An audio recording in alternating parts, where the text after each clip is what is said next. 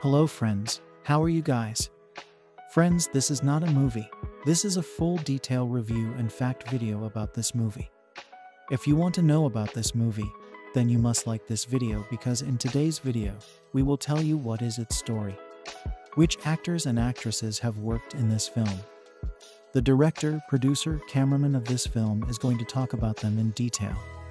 We will talk about the post-production, pre-production budget and filming of this film. The star cast of the film will also give details about the supporting cast and production. Guys, if you want to know about this movie, you must watch this video. You will find all the details of this movie in this video. What is the story of this movie? If you like this video, then share it with your friends and subscribe our channel. The Italian Job is a 2003 American heist action film directed by F. Gary Gray and starring an ensemble cast consisting of Mark Wahlberg, Charlize Theron, Edward Norton, Jason Statham, Seth Green, Mos Def, and Donald Sutherland. Inspired by the 1969 British film, but with an original story, the plot follows a motley crew of thieves who plan to steal gold from a former associate who double-crossed them. Despite the shared title, the plot and characters of this film differ from its source material. Gray described the film as an homage to the original. 4. Most of the film was shot on location in Venice and Los Angeles, where canals and streets, respectively, were temporarily shut down during principal photography. Distributed by Paramount Pictures, The Italian Job was theatrically released in the United States on May 30, 2023, and grossed over $176 million worldwide. Critical response was generally positive, with publications comparing it favorably to the original film, while highlighting the action sequences, performances of the cast, and humor. A sequel, The Brazilian Job, was reportedly in development in 2004, but the sequel was subsequently cancelled. Film plot. Professional safecracker John Bridger's team have plans to steal $35 million worth of gold bullion from a safe in Venice from Italian gangsters who had stolen it weeks earlier.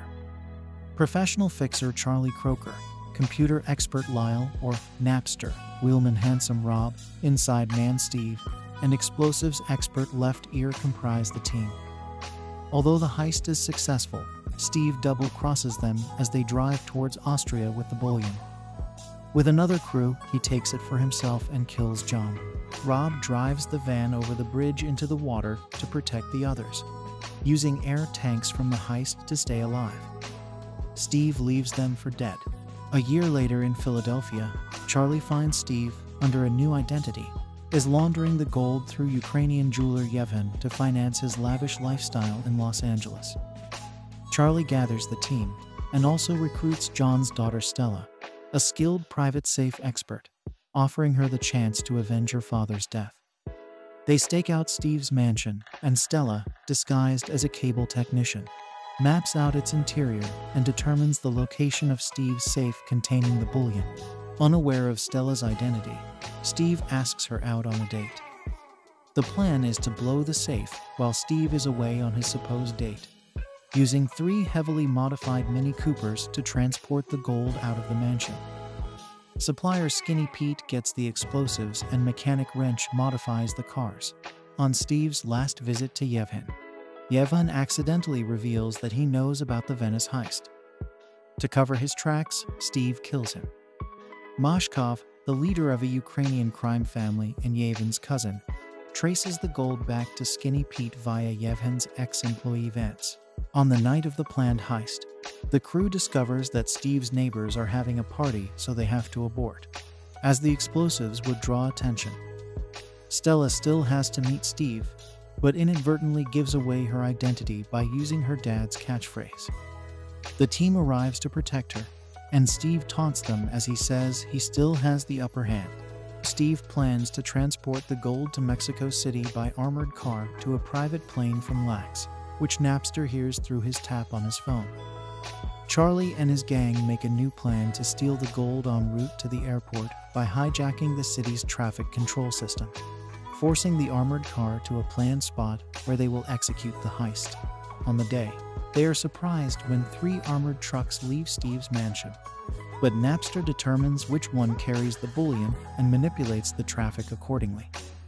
As Steve is monitoring the transport by helicopter, they maneuver the car to the target spot and detonate explosives to drop the part of the road with the car into the subway tunnel below. Opening the truck, they find the gold in a different safe from the one that held it before.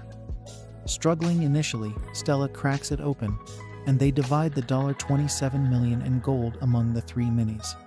They race from the subway to the Los Angeles River and through the city, pursued by Steve's henchmen on motorcycles, with Napster creating a green wave to evade traffic. Stella, Handsome Rob, and left ear head to Union Station, while Charlie lures Steve away in his helicopter.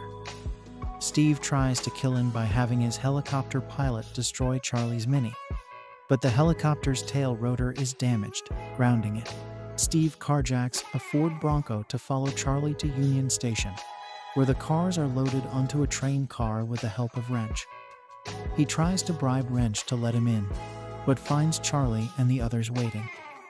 When Steve pulls a gun, demanding the gold back, Mashkov and his armed men disarm him. Charlie explains that he has offered Mashkov part of the gold and Steve in exchange for helping with security protection. It is implied that Skinny Pete put him in touch. Stella punches Steve in the face as revenge. Mashkov then takes him away, implying he intends to not kill him, but rather torture him for killing Yevhen. The group boards the train as it departs to New Orleans and celebrate in John's honor.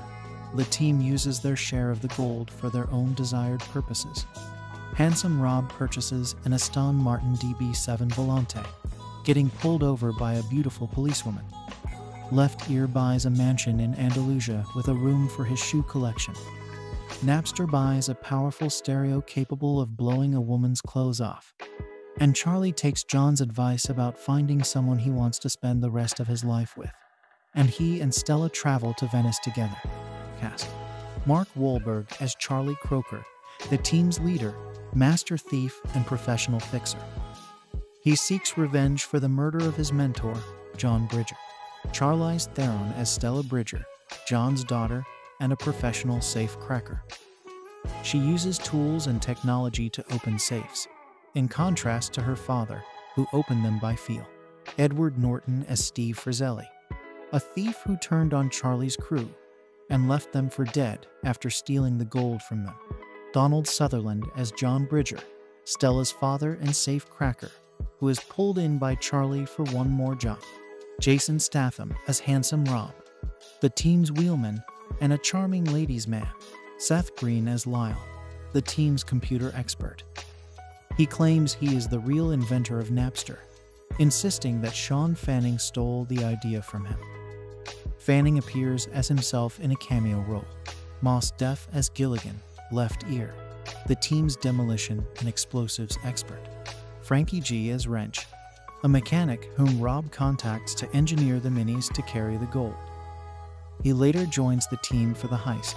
Boris Lee Krupnog as Yevhen, a jewelry store owner with ties to the Ukrainian mafia. He is a conspiracy theorist who is buying the stolen gold bars from Steve.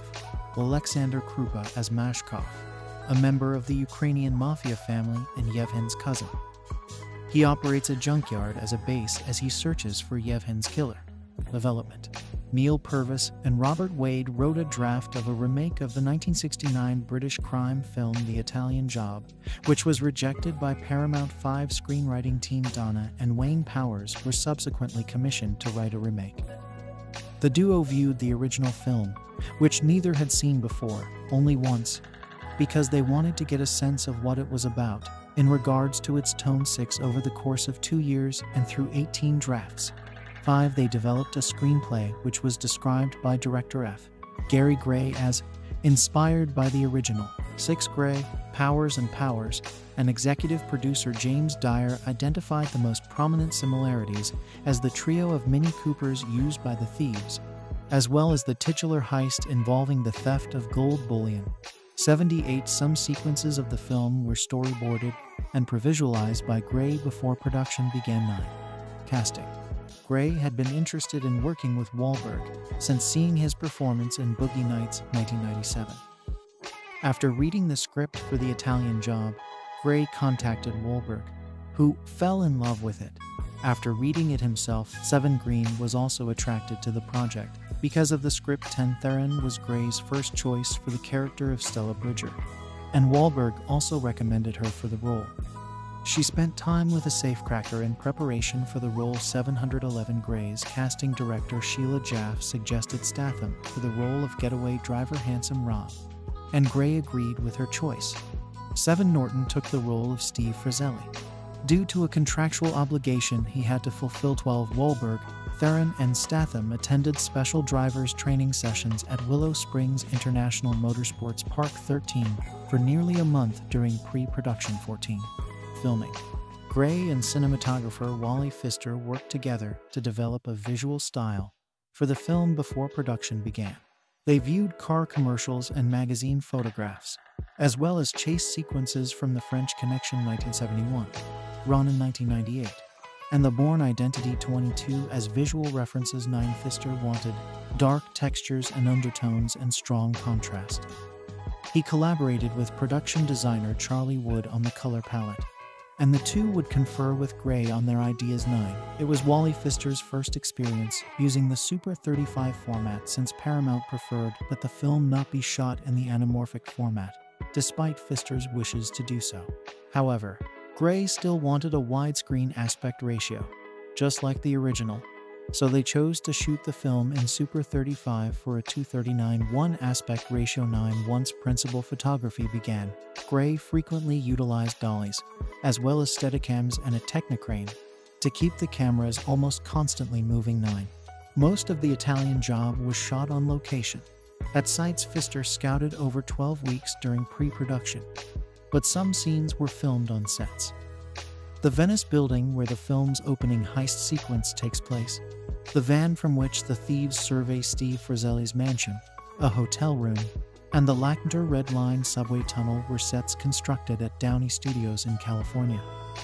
For the scene in which an armored truck falls through Hollywood Boulevard and into the subway tunnel below, Pfister set up 7 cameras to capture the vehicle's 30-foot descent. 300 cars were used to simulate the traffic jam at the intersection of Hollywood and Highland, which was controlled by the production crew for a week. 3 of the 32 custom-built Mini Coopers used during principal photography were fitted with electric motors, since combustion engines were not allowed in the subway tunnels, where some scenes were shot. Other Mini Coopers were modified to allow for camera placement on and inside the vehicles. The director remarked that part of the cast, Gray, wanted the film to be as realistic as possible. Accordingly, the actors did most of their own stunts, and computer-generated imagery was used very sparingly. 71E418, the second unit, under director Alexander Witt and cinematographer Josh Blaebtrue, filmed establishing shots, the Venice Canal chase sequence, and the Los Angeles chase sequence over a period of 40 days. 13 filming on location posed some challenges. The opening heist sequence in Venice, Italy, was strictly monitored by the local authorities due to the high speeds of the boat's 9. The frigid temperatures at Passo Fedea in the Italian Alps created problems during production. The guns would jam, and if you could imagine not being able to walk 40 feet with a bottle of water without it freezing, those are the conditions we had to work in. Gray remarked 7 pedestrians had to be allowed to use the sidewalks of Hollywood Boulevard between takes. 18 also, scenes which took place on freeways and city streets were only filmed on weekends. 13. Box office performance. The Italian Job premiered at the Tribeca Film Festival on May 11, 23, and was theatrically released in the United States on May 30, 23, along with Finding Nemo and Wrong Turn. 1920 in its opening weekend, the film grossed $19.5 million, ranking at #3 behind Bruce Almighty and Finding Nemo. 21 Paramount re-released the film on August 29, 22, and by the time its theatrical release closed in November, the film had grossed $106.1 million in the United States and Canada, and $69.9 million in other territories, for a worldwide total of $176.1 million. 3. It was the highest-grossing film produced by Paramount in 23. Critical response. On Rotten Tomatoes, The Italian Job holds an approval rating of 73% based on 183 reviews, with an average rating of 6.4/10. The site's critics' consensus reads, "Despite some iffy plot elements, The Italian Job succeeds in delivering an entertaining modern take on the original 1969 heist film, thanks to a charismatic cast." 24 Metacritic calculated an average score of 68 out of 100 based on 37 critics, indicating generally favorable reviews. 25 audiences polled by CinemaScore gave the film an average grade of B+ on an A+ to F scale 26. Stephanie Zacher, writing for Salon.com, liked the reinvention of the plot and the style and execution of the action sequences, specifically those involving the trio of Mini Coopers, which she wrote were the stars of the film. 27 BBC reviewer Stella Papamichael gave The Italian Job 4 stars out of 5, and wrote that the revenge plot adds wallop lacking in the original. 28 Los Angeles Times reviewer Kevin Thomas praised the opening Venice heist sequence and the characterization of each of the thieves, but felt that the Los Angeles heist sequence was arguably stretched out a little too long. 29 Roger Ebert gave the film 3 stars out of 4, writing that the film was 2 hours of mindless escapism on a relatively skilled professional level. 30 Mick Lazell of the San Francisco Chronicle concurred, describing The Italian Job as pure but smart entertainment, plotted and executed with invention and humor. 31 reviewer James Berardinelli also gave the film 3 stars out of 4, and said that Gray had discovered the right recipe to do a heist movie.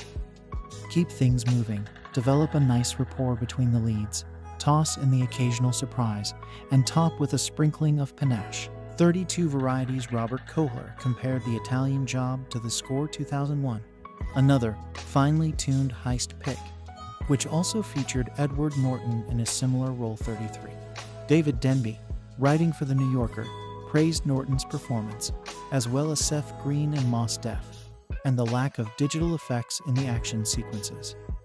Owen Glaberman of Entertainment Weekly gave the film a B grade, comparing it positively to the 2000 remake of Gone in 60 Seconds, as well as the 2001 remake of Ocean's 11.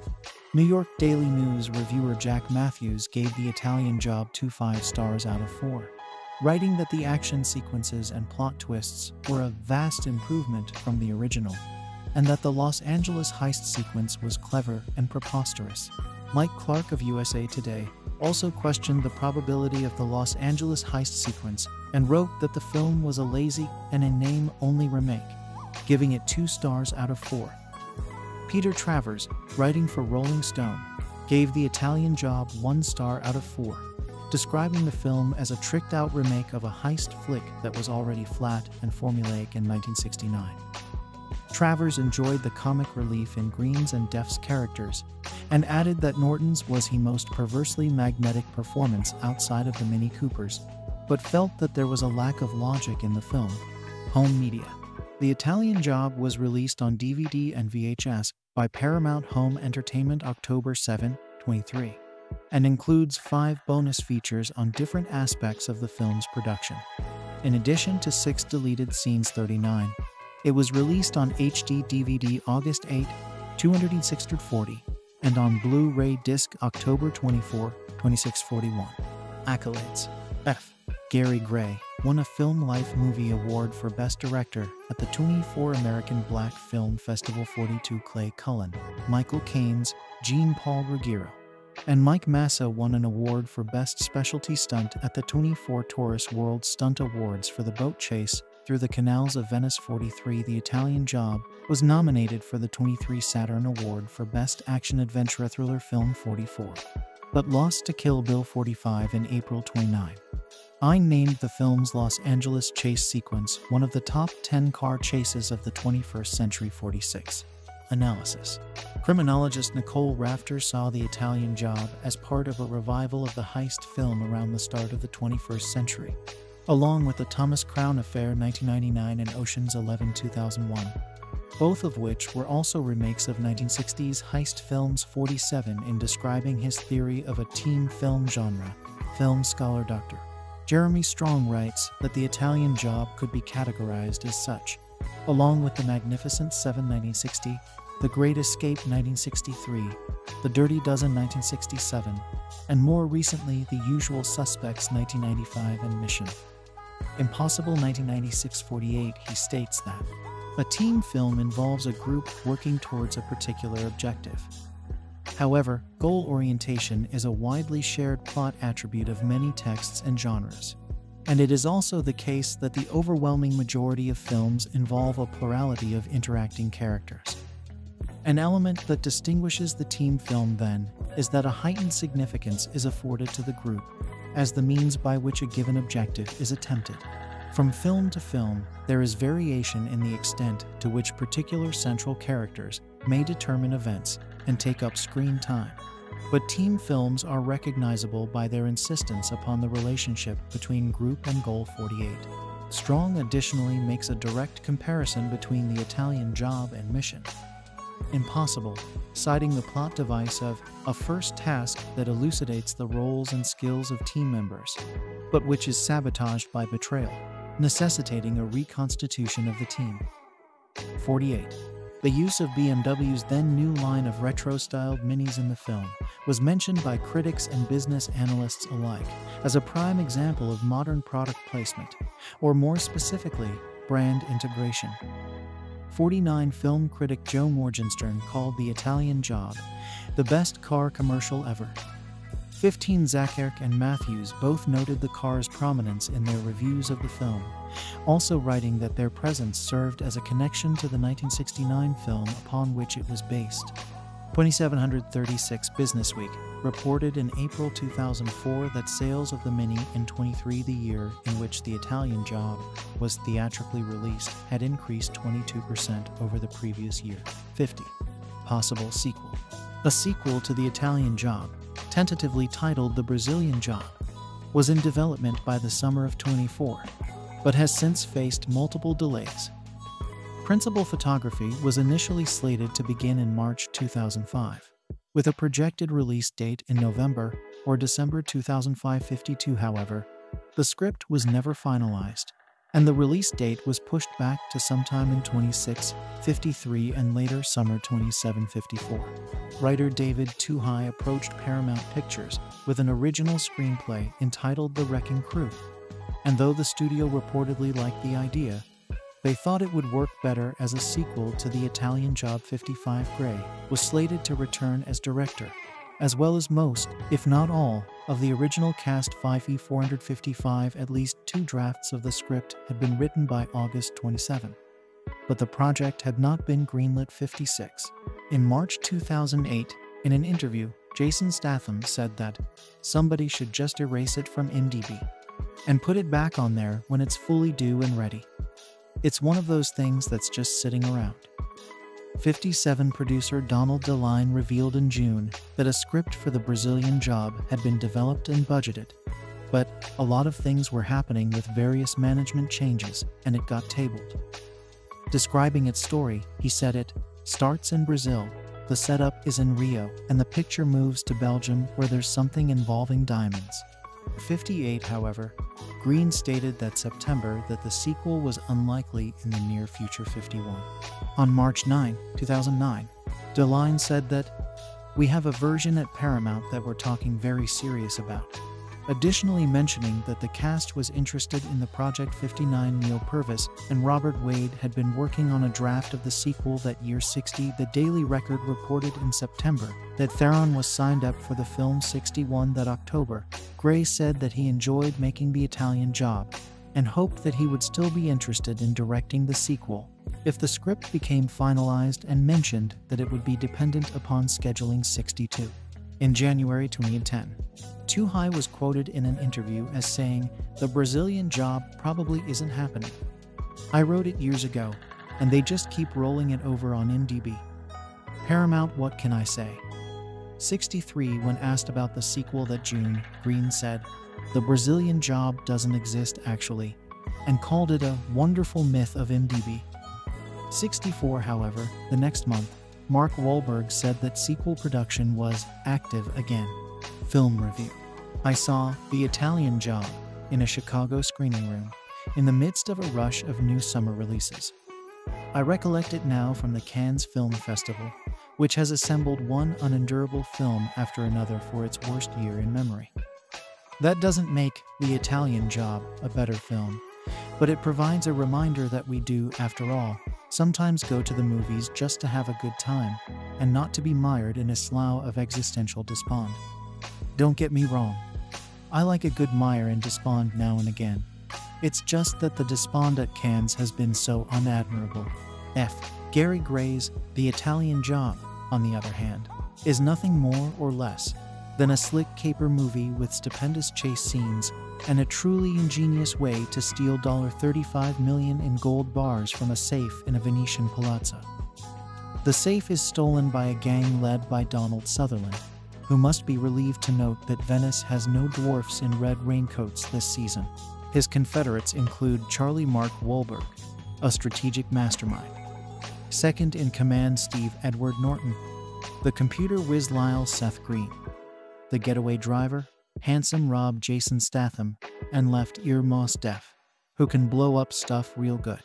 The 14 scariest mythological monsters in horror movies. After a chase through the canals of Venice, which in real life would have led to the loss of 6 tourist gondolas and the drowning of an accordion player, the Confederates go to an extraordinary amount of trouble to meet, with the gold in a high alpine pass apparently undisturbed since Hannibal. I have no idea how hard it is to move $35 million in gold from Venice to the Alps with Interpol looking for you, or for that matter how hard it would be to move it back down again. But golly, it's a pretty location. After betrayal and murder, the action shifts to Los Angeles. Think of the overweight baggage charges. Wahlberg and company, who have lost the gold, are determined to get it back again, and enlist Sutherland's daughter, Stella Charlize Theron, who is a safecracker. A legal one, until they enlist her. Stella drives a bright red Mini Cooper, which is terrifically important to the plot. Eventually, there is a fleet of 3. That the crooks in the original The Italian Job 1969 also drove Mini Coopers is one of the few points of similarity between the two movies. Good job that the Mini Cooper was reintroduced in time for product placement in this movie. Actually, that's unfair. They need Mini Coopers because their size allows them to drive through very narrow spaces, although they have no idea how handy the little cars will become when they drive down the stairs and onto the tracks of the Los Angeles subway system. They're also handy in traffic jams, and there are nice sequences in which traffic lights are manipulated by the Seth Green character, who hilariously insists he is the real inventor of Napster, which was stolen by his roommate while he was taking a nap, thus the name. There are a couple of nice dialogue touches. Edward Norton is not the first actor to say, "I liked him right up until the moment I shot him," but he is certainly the latest. The ending is suitably ironic. This is just the movie for 2 hours of mindless escapism on a relatively skilled professional level.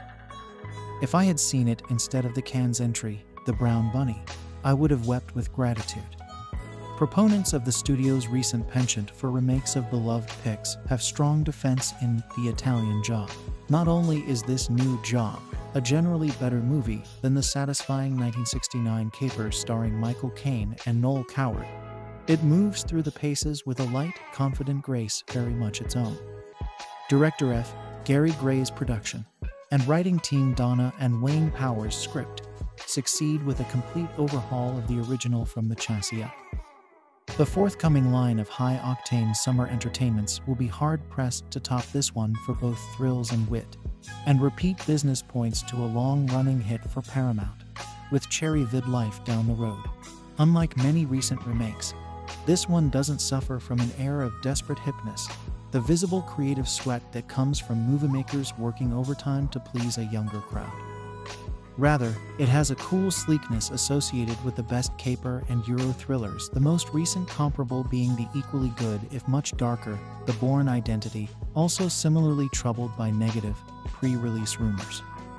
A likable ensemble that shows Mark Wahlberg in much better form than his previous continental misadventure. The truth about Charlie helps Job considerably. Fans of the genre will draw numerous connections to other films, and that becomes part of the fun. As it did 2 summers ago with The Score, Paramount has released a finely tuned heist pick, and as in that thriller, Edward Norton plays a thief with a hidden agenda. Wahlberg as Charlie is mastermind of the crew, and cinephiles will get a kick out of seeing Donald Sutherland as John, the group's wise old master safecracker, back in his Venice, Italy, don't look now haunts. First reel features larceny and some scuba gear, as the crew manages to steal $35 million worth of gold bullion out of a villa. With Pick's theatrical trailer already giving away far too much of the twisty-turny plot, it's hardly revealing to note that Norton Steve, seemingly a key part of the gang, double-crosses them in the Italian Dolomites, kills John, and thinks he's left the rest for dead. A year later in Philadelphia, John's daughter Stella Charlize Theron, who has turned Dad's safe-cracking skills to legal use as a security consultant, is approached by Charlie after he's heard that Steve is now in LA, trying to discreetly fence the gold bars. Both Charlie and Stella have their own reasons for revenge, even though Stella partially blames Charlie for Dad's death. Perhaps too quickly, but not inconceivably, Stella puts aside her hesitation about stealing the gold back from Steve and joins Charlie's merry band, already shown in action earlier, but now formally introduced. Handsome Rob Jason Statham is the ace driver and a Major League Lothario. Left ear Mos Def, with a hearing impairment, does munitions. And while Seth Green, the all-essential computer genius, is a class clown who claims to be the inventor of Napster. From here on, The Italian Job nicely balances genre basics with refreshing angles on the setup and execution of the caper at hand, this time in LA punctuated with an unexpected sense of humor. The storytelling never stews over anything for too long, so that when Rob questions Stella's ability to carry her weight, or when Charlie and Stella have to work out their personal problems, they're dealt with succinctly. In tribute to the original pick, the Mini Cooper car, famously used in the first Job by Kane's Brit crew to flee both mafia and cops through the streets of Turin, is given high profile. In fact, the car is so brazenly presented it's hard not to read some sequences as product placements. At first, Steve doesn't see what's coming, even when Stella poses as a cable TV service rep to spy on his palatial home, which contains the safe. Best laid plans go awry though. On a dinner date Steve sets up with Stella. Still, Charlie, ever the improviser, takes advantage of the fact Steve, now seeing the crew is alive, and after his booty is fleeing to Mexico. The race is on, turning LA, replacing Turin into a giant parking lot for a spectacularly staged sequence that moves from Hollywood to downtown, including much tasty action in the subway tunnels. Norton shows signs of overfamiliarity with the role of the devious bad guy, but in no way does this always interesting actor phone in his performance. Making small steps toward greater star confidence, Wahlberg nicely assumes the posture of benevolent thief, setting a grown-up but jocular tone that extends to the rest of the charismatic team. Theron adds layers of interest to Stella's character, and the movie allows her to get close to Steve without the usual bogus bed scene. In support, Green's measured turn as the funnyman is by far his best to date, and Sutherland leaves a lasting impression. Much credit for the way Pick goes down so smoothly must go to the editing team of Richard Francis Bruce and Christopher Rouse, while Lenser Wally Pfister and designer Charles Wood lend a classy touch. Gary Himes' stunt work is a blast and a half, and John Powell keeps a good, low profile in the music department. What you need to know. In The Italian Job, Mark Wahlberg and Charlize Theron star as a criminal mastermind and a young woman who try to steal back some gold from a murderous thief played by Edward Norton. The Italian Job does not have the big thrills necessary for a really entertaining summer blockbuster, and carries a pagan worldview that extols revenge, stealing, and greed. Content. Pagan worldview extolling revenge, stealing, and greed, with an anti-Christian moment mocking the indwelling of the Holy Spirit. 19 obscenities including 1 F-word and 3 strong profanities. Scene of implied fornication and some references to sex. Upper male nudity, woman lies under covers in bed as man gets up, and woman in underwear and t-shirt. alcohol use, smoking, and revenge, theft, stealing, and daughter is disappointed with her criminal father. More detail. The Italian Job is a remake of the 1969 movie starring Michael Caine and Noel Coward, where Coward plays a criminal mastermind planning to steal $4 million in gold bullion by diverting authorities with history's biggest traffic jam. Like its predecessor, the remake has its moments, but not enough of them. The new movie also avoids the moral road by extolling revenge, stealing, and greed. Mark Wahlberg stars as young mastermind Charlie Croker, who engineers the theft of $35 million in gold bullion from a heavily guarded palazzo in Venice, Italy. The only thing he didn't anticipate was the betrayal by one of his cohorts, Steve, a cocky thief played by Edward Norton. Steve kills Charlie's mentor, played by Donald Sutherland, and mistakenly thinks he has killed the rest of the gang, including Charlie. Charlie and his gang track Steve down in Los Angeles, where they also find the mentor's beautiful daughter, Stella, played by Charlize Theron. Though estranged from her father because of his illegal lifestyle, Stella joins Charlie's gang to help them get back whatever's left of the gold. This time, however, the job isn't just about the payoff. It's also about payback. As the villain, Edward Norton plays the really nasty thief Steve with his usual flair. His confrontation scenes with the rest of the cast give the movie some delicious oomph. Mark Wahlberg and Charlize Theron also do a good job playing the easygoing gang leader and the romantic interest. Seth Green, Jason Statham, and Mos Def provide entertaining comic relief as the rest of Charlie's gang. A couple exciting chase scenes, one along the canals of Venice and one along Hollywood's Walk of Fame and LA's subways, provide a few thrills along the way. Ultimately, however, The Italian Job does not have the big thrills necessary for a really entertaining summer blockbuster. Gary Gray's direction is relatively uninspired. Furthermore, the movie's subject matter carries a pagan worldview that extols revenge, stealing, and greed. Steve, the murdering thief, gets his just desserts, but true justice is not served. Also, one of the gang members sleeps with a female cable TV installer so that he can steal her identity and borrow a cable TV truck. Furthermore, in order to steal back the gold and make their getaway, Charlie's gang creates a couple big traffic jams, which result in innocent civilians getting their cars smashed. Finally, Seth Green's character makes a joke near the end that mocks the Christian and Pentecostal belief in the indwelling of the Holy Spirit. Thus, the lightweight quality of this movie masks a surprising degree of carelessness, lust, sin, and blasphemy, even for a heist movie. Movie review. Venice is jam-packed with beautiful sights. The Four Horses of San Marco, St. Mark's Basilica, the Bridge of Sighs, $35 million of gold ingots resting quietly in a large safe. Guess which one John Bridger and his protege, Charlie Croker, want to take back to America with them. They and their crack squad of affable criminals Steve, Lyle, Handsome Rob, and Left Ear concoct an elaborate scheme to filch the gold, and before you can say John Roby, they're on the way to Austria with the loot. But remember the old proverb about there being no honor among thieves. During the trip, Steve arranges to have the convoy ambushed by a pack of gunmen and proceeds to shoot Bridger in cold blood during the robbery. Fast forward a year to Bridger's daughter Stella, a commercial safecracker who's still heartbroken over her father's murder. Enter Charlie with a proposition for Stella. He and the rest of the crew are seething with anger at Steve and itching for some sweet revenge. They want to steal the gold back, but they need someone who can open just about any safe in the world in 5 minutes flat. Someone like Stella. Is she ready to take down the man who killed her father?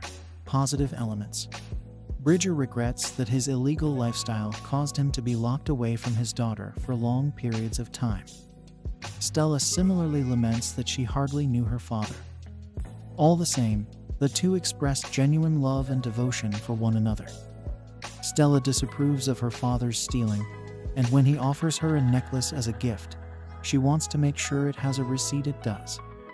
In a statement remarkably reminiscent of Romans 3:10-18 and Jeremiah 17:9, Bridger says that everyone has the devil inside them. He also urges Charlie to find someone to settle down with, and says that having a family is much more important than wealth. Spiritual content. When Lyle discovers how much Steve's gold is worth, he lets loose an ecstatic "yeah" in the midst of a crowded airport. He then explains to puzzled onlookers, "Got the Holy Spirit. You should get on it. It's a good train." Sexual content. When Left Ear praises an Italian tome offering advice on sex and love, handsome Rob quips, "Unlike you, friend, I don't need a guidebook." After the successful heist, the crew fantasizes about getting naked girls and leather suits and speakers so loud they blow women's clothes off. Viewers see this sound system in action during the closing credits. The nudity is only implied. A surname on a fake ID sounds like a part of a woman's anatomy. Charlie catches Stella wearing only shorts and a bra when he walks into her room unannounced. Lyle makes a crack about a female cable worker's breasts. Handsome Rob proceeds to seduce and sleep with her. The camera briefly shows the pair lying in bed the morning after in their underwear. Stella wears a number of mildly revealing tank tops. Violent content. Chase scenes abound. After stealing the gold-filled safe in Italy by blowing out the floor beneath it, handsome Rob and Left Ear take its guards on a wild ride through the Venetian canals that ends with 2 wrecked speedboats and a bisected gondola. Handsome Rob leads police on a lengthy high-speed chase. Lyle causes multiple traffic accidents when he jimmies traffic lights at major intersections.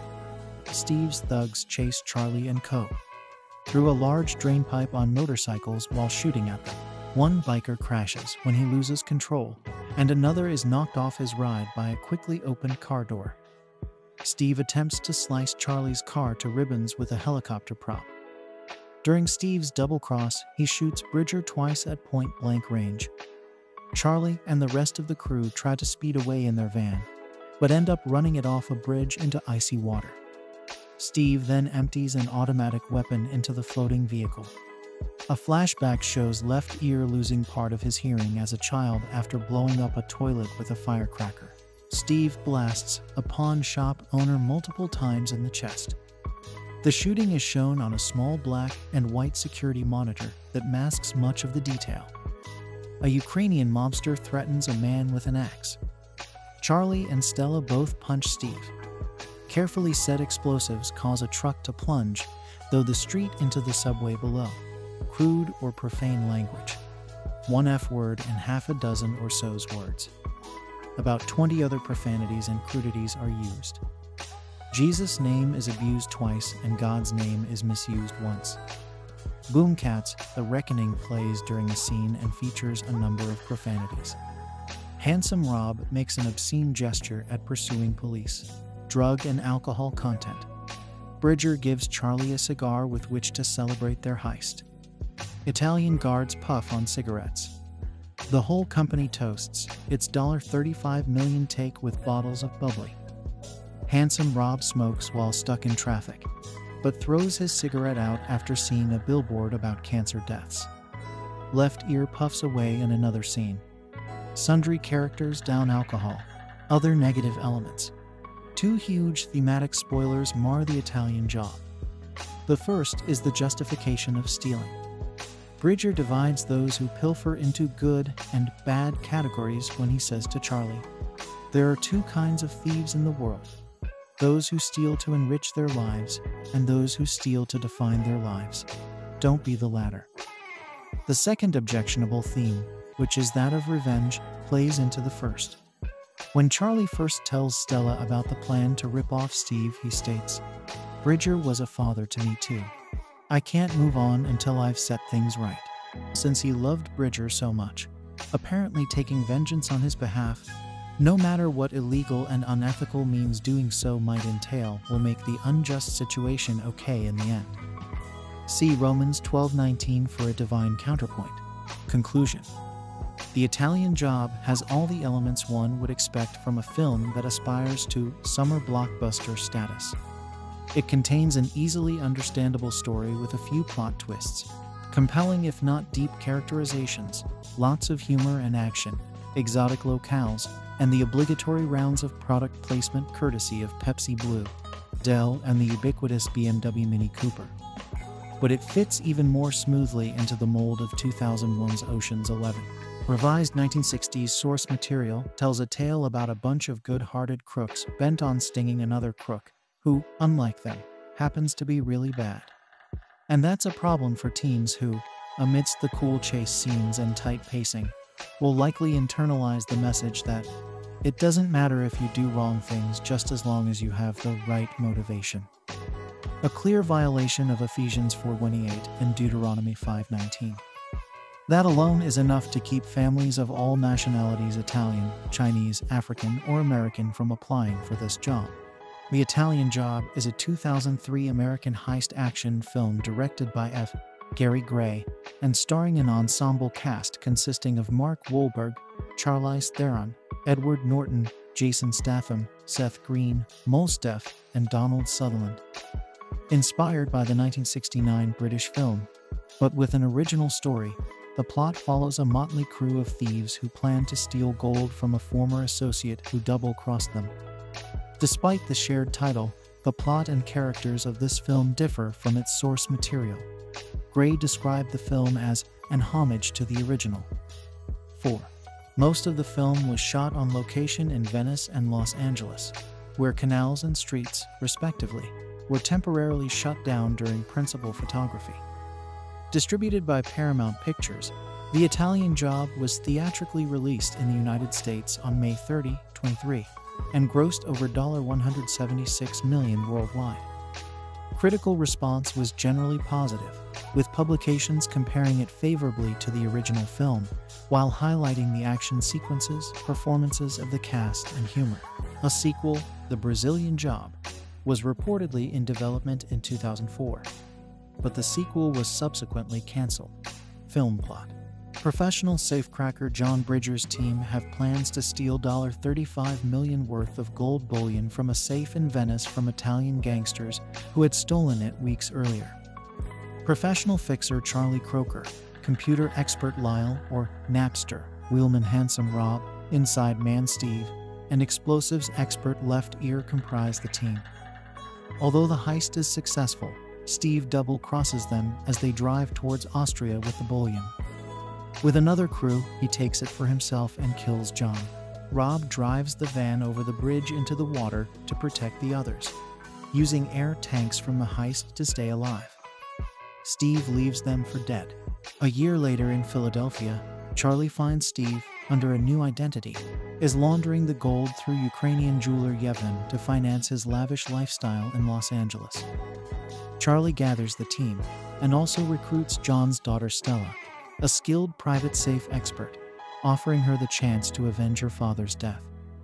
They stake out Steve's mansion, and Stella, disguised as a cable technician, maps out its interior and determines the location of Steve's safe containing the bullion. Unaware of Stella's identity, Steve asks her out on a date. The plan is to blow the safe while Steve is away on his supposed date, using 3 heavily modified Mini Coopers to transport the gold out of the mansion. Supplier Skinny Pete gets the explosives and Mechanic Wrench modifies the cars. On Steve's last visit to Yevhen, Yevhen accidentally reveals that he knows about the Venice heist. To cover his tracks, Steve kills him.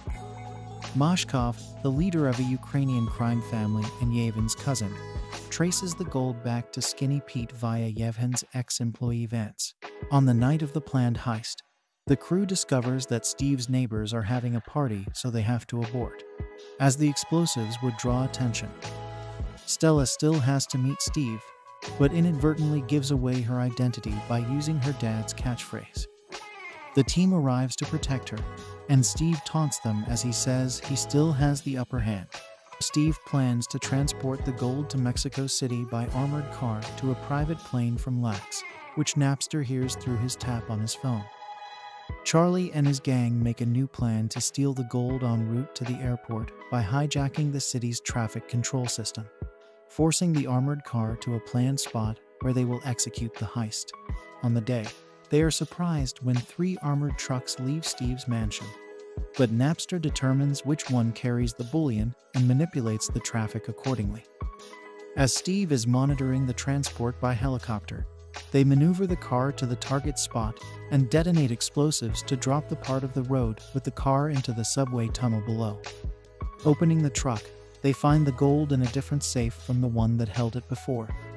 Struggling initially, Stella cracks it open, and they divide the $27 million in gold among the three minis. They race from the subway to the Los Angeles River and through the city, pursued by Steve's henchmen on motorcycles, with Napster creating a green wave to evade traffic. Stella, Handsome Rob, and Left Ear head to Union Station, while Charlie lures Steve away in his helicopter. Steve tries to kill him by having his helicopter pilot destroy Charlie's Mini, but the helicopter's tail rotor is damaged, grounding it. Steve carjacks a Ford Bronco to follow Charlie to Union Station, where the cars are loaded onto a train car with the help of Wrench. He tries to bribe Wrench to let him in, but finds Charlie and the others waiting. When Steve pulls a gun, demanding the gold back, Mashkov and his armed men disarm him. Charlie explains that he has offered Mashkov part of the gold and Steve in exchange for helping with security protection. It is implied that Skinny Pete put him in touch.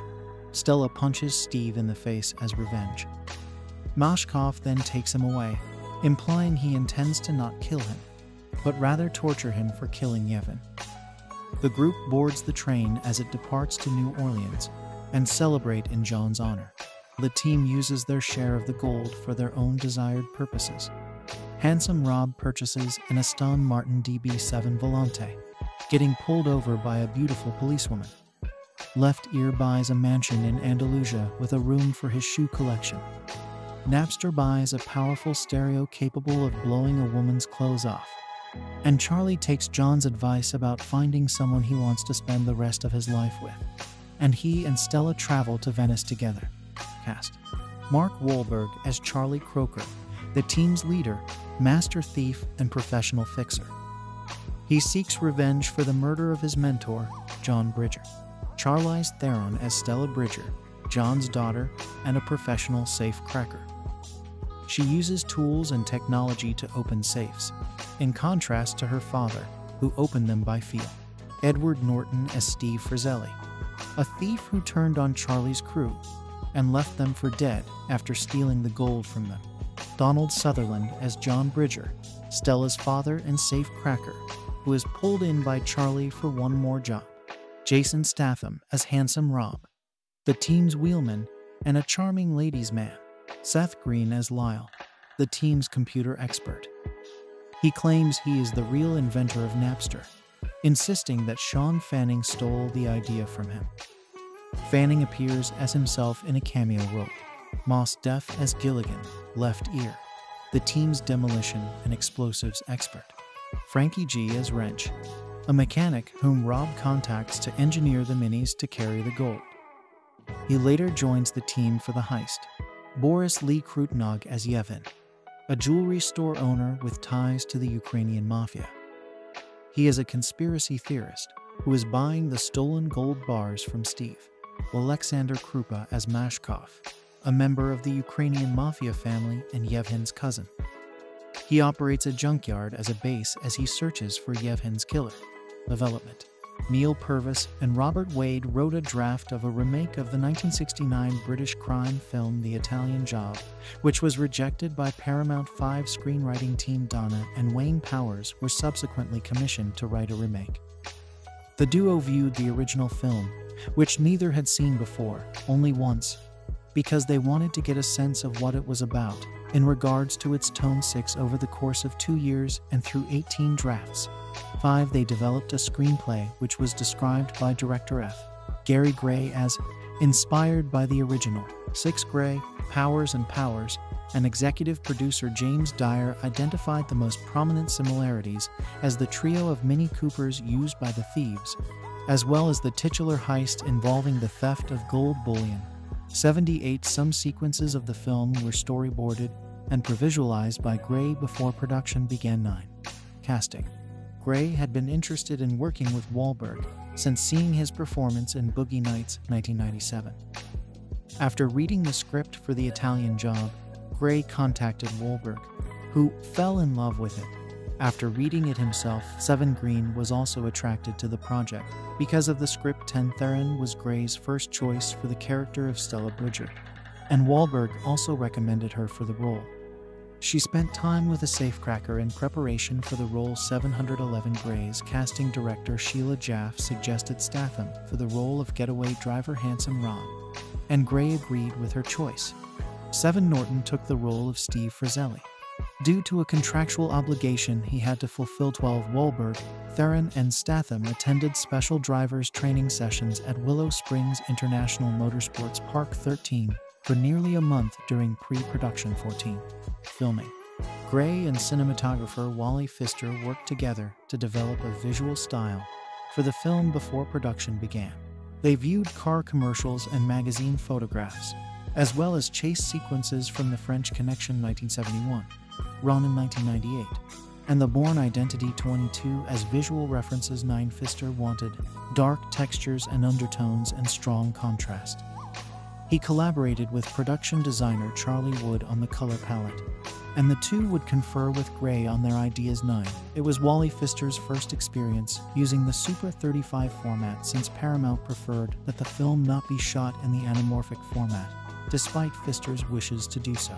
However, Gray still wanted a widescreen aspect ratio, just like the original, so they chose to shoot the film in Super 35 for a 2:39:1 aspect ratio. Once principal photography began, Gray frequently utilized dollies, as well as Steadicams and a Technicrane, to keep the cameras almost constantly moving. Most of The Italian Job was shot on location, at sites Pfister scouted over 12 weeks during pre-production, but some scenes were filmed on sets. The Venice building where the film's opening heist sequence takes place, the van from which the thieves survey Steve Frizzelli's mansion, a hotel room, and the Lackner Red Line subway tunnel were sets constructed at Downey Studios in California.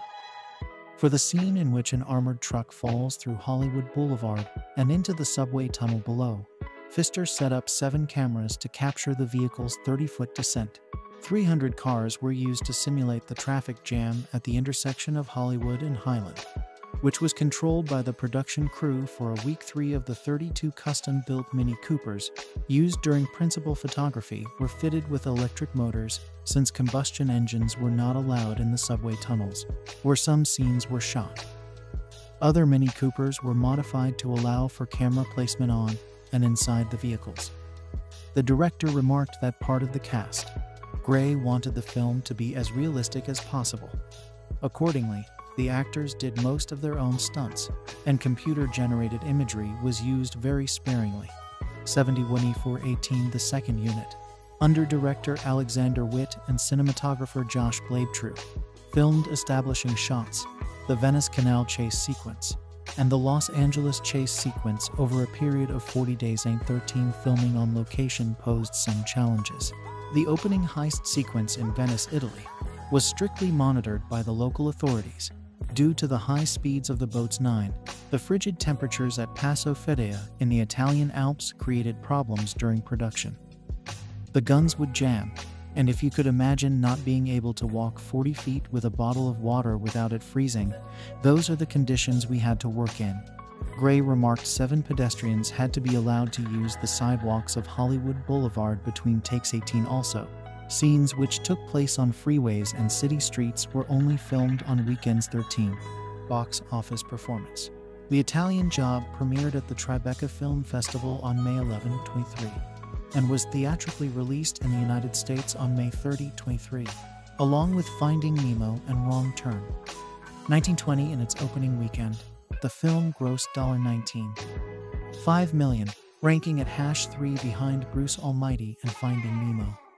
21 Paramount re-released the film on August 29, 22, and by the time its theatrical release closed in November, the film had grossed $106.1 million in the United States and Canada, and $69.9 million in other territories, for a worldwide total of $176.1 million. 3. It was the highest-grossing film produced by Paramount in 23. Critical response. On Rotten Tomatoes, The Italian Job holds an approval rating of 73% based on 183 reviews, with an average rating of 6.4/10. The site's critics' consensus reads, "Despite some iffy plot elements, The Italian Job succeeds in delivering an entertaining modern take on the original 1969 heist film, thanks to a charismatic cast." 24 Metacritic calculated an average score of 68 out of 100 based on 37 critics, indicating generally favorable reviews. 25 audiences polled by CinemaScore gave the film an average grade of B+ on an A+ to F scale 1/6. Stephanie Zacherk, writing for Salon.com, liked the reinvention of the plot and the style and execution of the action sequences, specifically those involving the trio of Mini Coopers, which she wrote were the stars of the film. 27 BBC reviewer Stella Papamichael gave The Italian Job 4 stars out of 5, and wrote that the revenge plot adds wallop lacking in the original. 28 Los Angeles Times reviewer Kevin Thomas praised the opening Venice heist sequence and the characterization of each of the thieves, but felt that the Los Angeles heist sequence was arguably stretched out a little too long. 29 Roger Ebert gave the film 3 stars out of 4, writing that the film was 2 hours of mindless escapism on a relatively skilled professional level. 30 Mick Lazell of the San Francisco Chronicle concurred, describing The Italian Job as pure but smart entertainment, plotted and executed with invention and humor. 31 reviewer James Berardinelli also gave the film 3 stars out of 4, and said that Gray had discovered the right recipe to do a heist movie. Keep things moving, develop a nice rapport between the leads, toss in the occasional surprise, and top with a sprinkling of panache. 32 Variety's Robert Kohler compared The Italian Job to The Score 2001, another finely tuned heist pick, which also featured Edward Norton in a similar role. 33 David Denby, writing for The New Yorker, praised Norton's performance, as well as Seth Green and Mos Def, and the lack of digital effects in the action sequences. Owen Glaberman of Entertainment Weekly gave the film a B grade, comparing it positively to the 2000 remake of Gone in 60 Seconds, as well as the 2001 remake of Ocean's 11. New York Daily News reviewer Jack Matthews gave The Italian Job 2.5 stars out of 4, writing that the action sequences and plot twists were a vast improvement from the original, and that the Los Angeles heist sequence was clever and preposterous.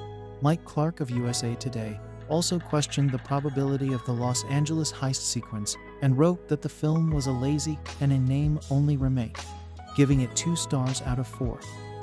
Peter Travers, writing for Rolling Stone, gave The Italian Job 1 star out of 4, describing the film as a tricked-out remake of a heist flick that was already flat and formulaic in 1969. Travers enjoyed the comic relief in Green's and Def's characters, and added that Norton's was his most perversely magnetic performance outside of the Mini Coopers, but felt that there was a lack of logic in the film. Home media. The Italian Job was released on DVD and VHS by Paramount Home Entertainment October 7, 2023, and includes 5 bonus features on different aspects of the film's production. In addition to 6 deleted scenes. 39, it was released on HD DVD August 8, 240, and on Blu-ray disc October 24, 2641. Accolades. F. Gary Gray won a Film Life Movie Award for Best Director at the 24 American Black Film Festival. 42 Clay Cullen, Michael Caine's Jean-Paul Ruggiero, and Mike Massa won an award for Best Specialty Stunt at the 24 Taurus World Stunt Awards for the boat chase through the canals of Venice. 43 The Italian Job was nominated for the 23 Saturn Award for Best Action Adventure Thriller Film. 44, but lost to Kill Bill. 45 in April. 29. I named the film's Los Angeles chase sequence one of the top 10 car chases of the 21st century. 46. Analysis. Criminologist Nicole Rafter saw The Italian Job as part of a revival of the heist film around the start of the 21st century, along with the Thomas Crown Affair 1999 and Ocean's 11 2001, both of which were also remakes of 1960s heist films. 47 in describing his theory of a teen film genre, film scholar Dr. Jeremy Strong writes that The Italian Job could be categorized as such. along with The Magnificent Seven 1960, The Great Escape 1963, The Dirty Dozen 1967, and more recently The Usual Suspects 1995 and Mission Impossible 1996-48. He states that a team film involves a group working towards a particular objective. However, goal orientation is a widely shared plot attribute of many texts and genres. And it is also the case that the overwhelming majority of films involve a plurality of interacting characters. An element that distinguishes the team film, then, is that a heightened significance is afforded to the group as the means by which a given objective is attempted. From film to film, there is variation in the extent to which particular central characters may determine events and take up screen time. But team films are recognizable by their insistence upon the relationship between group and goal 48. Strong additionally makes a direct comparison between The Italian Job and Mission Impossible, citing the plot device of a first task that elucidates the roles and skills of team members, but which is sabotaged by betrayal, necessitating a reconstitution of the team. 48. The use of BMW's then new line of retro-styled Minis in the film was mentioned by critics and business analysts alike as a prime example of modern product placement, or more specifically, brand integration. 49. Film critic Joe Morgenstern called The Italian Job the best car commercial ever. 15. Zacherk and Matthews both noted the car's prominence in their reviews of the film, also writing that their presence served as a connection to the 1969 film upon which it was based. 2736 Businessweek reported in April 2004 that sales of the Mini in 23, the year in which The Italian Job was theatrically released, had increased 22% over the previous year. 50. Possible sequel. A sequel to The Italian Job, tentatively titled The Brazilian Job, was in development by the summer of 24, but has since faced multiple delays. Principal photography was initially slated to begin in March 2005, with a projected release date in November or December 2005. 52. However, the script was never finalized, and the release date was pushed back to sometime in 26, 53 and later summer 27, 54. Writer David Tuhai approached Paramount Pictures with an original screenplay entitled The Wrecking Crew, and though the studio reportedly liked the idea, they thought it would work better as a sequel to The Italian Job. 55. Gray was slated to return as director, as well as most, if not all, of the original cast. 5e 455. At least 2 drafts of the script had been written by August 27, but the project had not been greenlit. 56. In March 2008, in an interview, Jason Statham said that somebody should just erase it from IMDb and put it back on there when it's fully due and ready. It's one of those things that's just sitting around. 57. Producer Donald DeLine revealed in June that a script for The Brazilian Job had been developed and budgeted, but a lot of things were happening with various management changes and it got tabled. Describing its story, he said it starts in Brazil, the setup is in Rio, and the picture moves to Belgium where there's something involving diamonds. 58. However, Green stated that September that the sequel was unlikely in the near future. 51. On March 9, 2009, DeLine said that, "We have a version at Paramount that we're talking very serious about."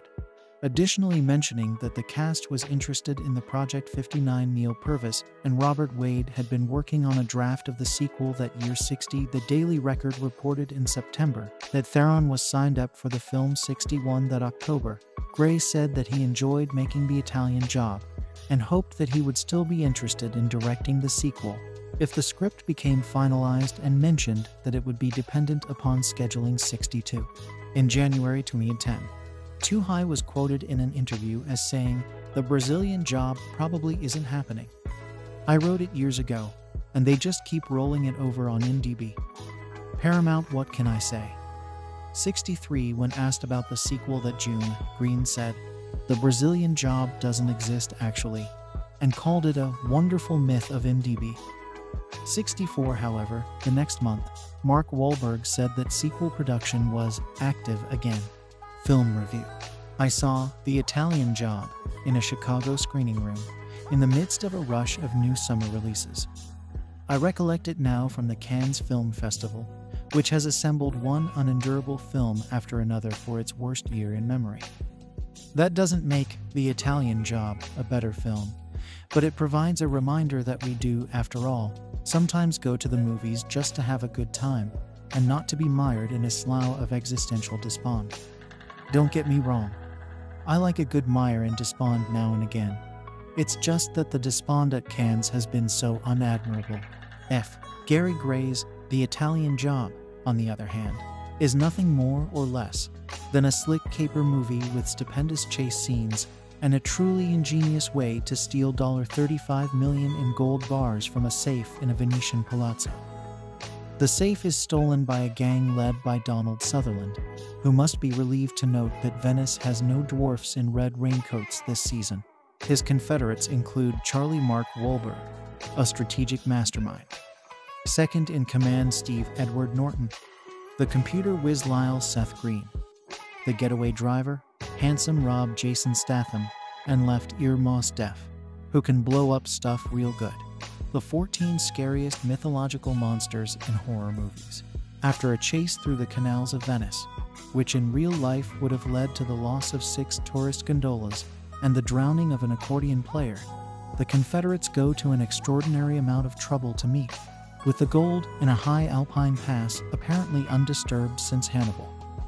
I have no idea how hard it is to move $35 million in gold from Venice to the Alps with Interpol looking for you, or for that matter how hard it would be to move it back down again. But golly, it's a pretty location. After betrayal and murder, the action shifts to Los Angeles. Think of the overweight baggage charges. Wahlberg and company, who have lost the gold, are determined to get it back again, and enlist Sutherland's daughter, Stella Charlize Theron, who is a safecracker. A legal one, until they enlist her. Stella drives a bright red Mini Cooper, which is terrifically important to the plot. Eventually, there is a fleet of 3. That the crooks in the original The Italian Job 1969 also drove Mini Coopers is one of the few points of similarity between the two movies. Good job that the Mini Cooper was reintroduced in time for product placement in this movie. Actually, that's unfair. They need Mini Coopers because their size allows them to drive through very narrow spaces, although they have no idea how handy the little cars will become when they drive down the stairs and onto the tracks of the Los Angeles subway system.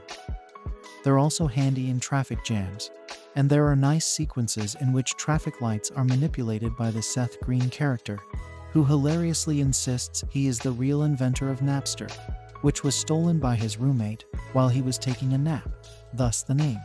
There are a couple of nice dialogue touches.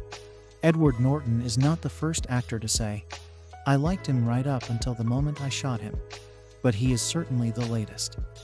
The ending is suitably ironic. This is just the movie for 2 hours of mindless escapism on a relatively skilled professional level. If I had seen it instead of the Cannes entry, The Brown Bunny, I would have wept with gratitude. Proponents of the studio's recent penchant for remakes of beloved picks have strong defense in The Italian Job. Not only is this new Job a generally better movie than the satisfying 1969 caper starring Michael Caine and Noel Coward, it moves through the paces with a light, confident grace very much its own.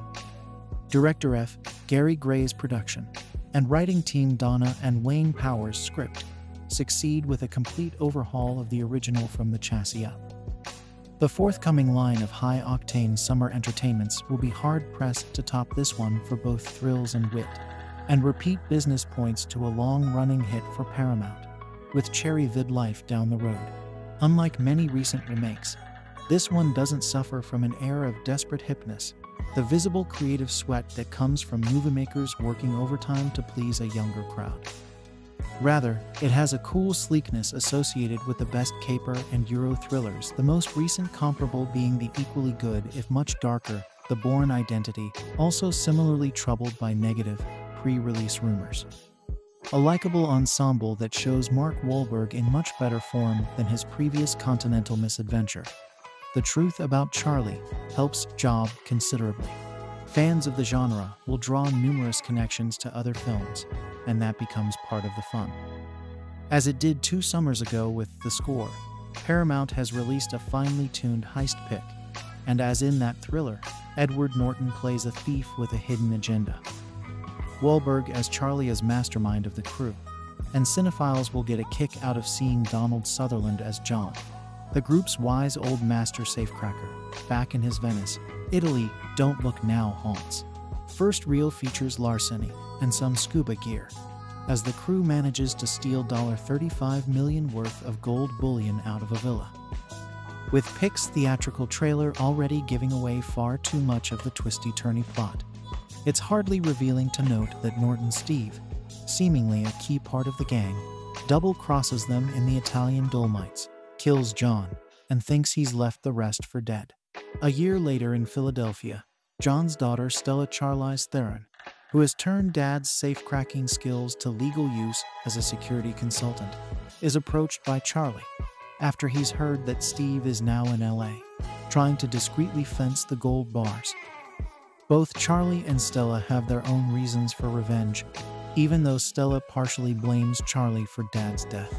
Perhaps too quickly, but not inconceivably, Stella puts aside her hesitation about stealing the gold back from Steve and joins Charlie's merry band, already shown in action earlier, but now formally introduced. Handsome Rob Jason Statham is the ace driver and a Major League Lothario. Left ear Mos Def, with a hearing impairment, does munitions. And while Seth Green, the all-essential computer genius, is a class clown who claims to be inventor of Napster. From here on, The Italian Job nicely balances genre basics with refreshing angles on the setup and execution of the caper at hand, this time in LA punctuated with an unexpected sense of humor. The storytelling never stews over anything for too long, so that when Rob questions Stella's ability to carry her weight, or when Charlie and Stella have to work out their personal problems, they're dealt with succinctly. In tribute to the original pick, the Mini Cooper car, famously used in the first job by Kane's Brit crew to flee both mafia and cops through the streets of Turin, is given high profile. In fact, the car is so brazenly presented it's hard not to read some sequences as product placements. At first, Steve doesn't see what's coming, even when Stella poses as a cable TV service rep to spy on his palatial home, which contains the safe. Best laid plans go awry though. On a dinner date, Steve sets up with Stella. Still, Charlie, ever the improviser, takes advantage of the fact Steve, now seeing the crew is alive, and after his booty is fleeing to Mexico. The race is on, turning LA, replacing Turin into a giant parking lot for a spectacularly staged sequence that moves from Hollywood to downtown, including much tasty action in the subway tunnels. Norton shows signs of overfamiliarity with the role of the devious bad guy, but in no way does this always interesting actor phone in his performance. Making small steps toward greater star confidence, Wahlberg nicely assumes the posture of benevolent thief, setting a grown-up but jocular tone that extends to the rest of the charismatic team. Theron adds layers of interest to Stella's character, and the movie allows her to get close to Steve without the usual bogus bed scene. In support, Green's measured turn as the funnyman is by far his best to date, and Sutherland leaves a lasting impression.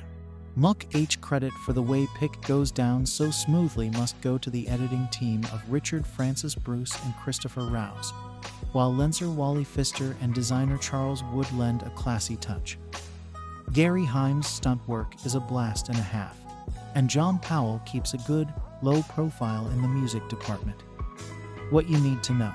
In The Italian Job, Mark Wahlberg and Charlize Theron star as a criminal mastermind and a young woman who try to steal back some gold from a murderous thief played by Edward Norton. The Italian Job does not have the big thrills necessary for a really entertaining summer blockbuster, and carries a pagan worldview that extols revenge, stealing, and greed. Content. Pagan worldview extolling revenge, stealing, and greed, with an anti-Christian moment mocking the indwelling of the Holy Spirit. 19 obscenities including 1 F-word and 3 strong profanities. Scene of implied fornication and some references to sex. Upper male nudity, woman lies under covers in bed as man gets up, and woman in underwear and t-shirt. alcohol use, smoking, and revenge, theft, stealing, and daughter is disappointed with her criminal father. More detail. The Italian Job is a remake of the 1969 movie starring Michael Caine and Noel Coward, where Coward plays a criminal mastermind planning to steal $4 million in gold bullion by diverting authorities with history's biggest traffic jam. Like its predecessor, the remake has its moments, but not enough of them. The new movie also avoids the moral road by extolling revenge, stealing, and greed. Mark Wahlberg stars as young mastermind Charlie Croker, who engineers the theft of $35 million in gold bullion from a heavily guarded palazzo in Venice, Italy. The only thing he didn't anticipate was the betrayal by one of his cohorts, Steve, a cocky thief played by Edward Norton. Steve kills Charlie's mentor, played by Donald Sutherland, and mistakenly thinks he has killed the rest of the gang, including Charlie. Charlie and his gang track Steve down in Los Angeles, where they also find the mentor's beautiful daughter, Stella, played by Charlize Theron. Though estranged from her father because of his illegal lifestyle, Stella joins Charlie's gang to help them get back whatever's left of the gold. This time, however, the job isn't just about the payoff. It's also about payback. As the villain, Edward Norton plays the really nasty thief Steve with his usual flair. His confrontation scenes with the rest of the cast give the movie some delicious oomph. Mark Wahlberg and Charlize Theron also do a good job playing the easygoing gang leader and the romantic interest. Seth Green, Jason Statham, and Mos Def provide entertaining comic relief as the rest of Charlie's gang. A couple exciting chase scenes, one along the canals of Venice and one along Hollywood's Walk of Fame and LA's subways, provide a few thrills along the way. Ultimately, however, The Italian Job does not have the big thrills necessary for a really entertaining summer blockbuster. Gary Gray's direction is relatively uninspired. Furthermore, the movie's subject matter carries a pagan worldview that extols revenge, stealing, and greed. Steve, the murdering thief, gets his just desserts, but true justice is not served. Also, one of the gang members sleeps with a female cable TV installer so that he can steal her identity and borrow a cable TV truck. Furthermore, in order to steal back the gold and make their getaway, Charlie's gang creates a couple big traffic jams, which result in innocent civilians getting their cars smashed. Finally, Seth Green's character makes a joke near the end that mocks the Christian and Pentecostal belief in the indwelling of the Holy Spirit. Thus, the lightweight quality of this movie masks a surprising degree of carelessness, lust, sin, and blasphemy, even for a heist movie. Movie review. Venice is jam-packed with beautiful sights. The Four Horses of San Marco, St. Mark's Basilica, the Bridge of Sighs, $35 million of gold ingots resting quietly in a large safe. Guess which one John Bridger and his protege, Charlie Croker, want to take back to America with them. They and their crack squad of affable criminals Steve, Lyle, Handsome Rob, and Left Ear concoct an elaborate scheme to filch the gold, and before you can say John Roby, they're on the way to Austria with the loot. But remember the old proverb about there being no honor among thieves. During the trip, Steve arranges to have the convoy ambushed by a pack of gunmen and proceeds to shoot Bridger in cold blood during the robbery. Fast forward a year to Bridger's daughter Stella, a commercial safecracker who's still heartbroken over her father's murder. Enter Charlie with a proposition for Stella. He and the rest of the crew are seething with anger at Steve and itching for some sweet revenge. They want to steal the gold back, but they need someone who can open just about any safe in the world in 5 minutes flat. Someone like Stella. Is she ready to take down the man who killed her father? Positive elements. Bridger regrets that his illegal lifestyle caused him to be locked away from his daughter for long periods of time. Stella similarly laments that she hardly knew her father. All the same, the two express genuine love and devotion for one another. Stella disapproves of her father's stealing, and when he offers her a necklace as a gift, she wants to make sure it has a receipt it does. In a statement remarkably reminiscent of Romans 3:10-18 and Jeremiah 17:9, Bridger says that everyone has the devil inside them. He also urges Charlie to find someone to settle down with, and says that having a family is much more important than wealth. Spiritual content. When Lyle discovers how much Steve's gold is worth, he lets loose an ecstatic "yeah" in the midst of a crowded airport. He then explains to puzzled onlookers, "Got the Holy Spirit. You should get on it. It's a good train." Sexual content. When Left Ear praises an Italian tome offering advice on sex and love, handsome Rob quips, "Unlike you, friend, I don't need a guidebook." After the successful heist, the crew fantasizes about getting naked girls in leather suits and speakers so loud they blow women's clothes off. Viewers see this sound system in action during the closing credits. The nudity is only implied. A surname on a fake ID sounds like a part of a woman's anatomy. Charlie catches Stella wearing only shorts and a bra when he walks into her room unannounced. Lyle makes a crack about a female cable worker's breasts. Handsome Rob proceeds to seduce and sleep with her. The camera briefly shows the pair lying in bed the morning after in their underwear. Stella wears a number of mildly revealing tank tops. Violent content. Chase scenes abound. After stealing the gold-filled safe in Italy by blowing out the floor beneath it, Handsome Rob and Left Ear take its guards on a wild ride through the Venetian canals that ends with 2 wrecked speedboats and a bisected gondola. Handsome Rob leads police on a lengthy high-speed chase. Lyle causes multiple traffic accidents when he jimmies traffic lights at major intersections. Steve's thugs chase Charlie and co. through a large drainpipe on motorcycles while shooting at them. One biker crashes when he loses control, and another is knocked off his ride by a quickly opened car door. Steve attempts to slice Charlie's car to ribbons with a helicopter prop. During Steve's double cross, he shoots Bridger twice at point-blank range. Charlie and the rest of the crew try to speed away in their van, but end up running it off a bridge into icy water. Steve then empties an automatic weapon into the floating vehicle. A flashback shows Left Ear losing part of his hearing as a child after blowing up a toilet with a firecracker. Steve blasts a pawn shop owner multiple times in the chest. The shooting is shown on a small black and white security monitor that masks much of the detail. A Ukrainian mobster threatens a man with an axe. Charlie and Stella both punch Steve. Carefully set explosives cause a truck to plunge, though the street into the subway below. Crude or profane language. 1 F-word and half a dozen or so's words. About 20 other profanities and crudities are used.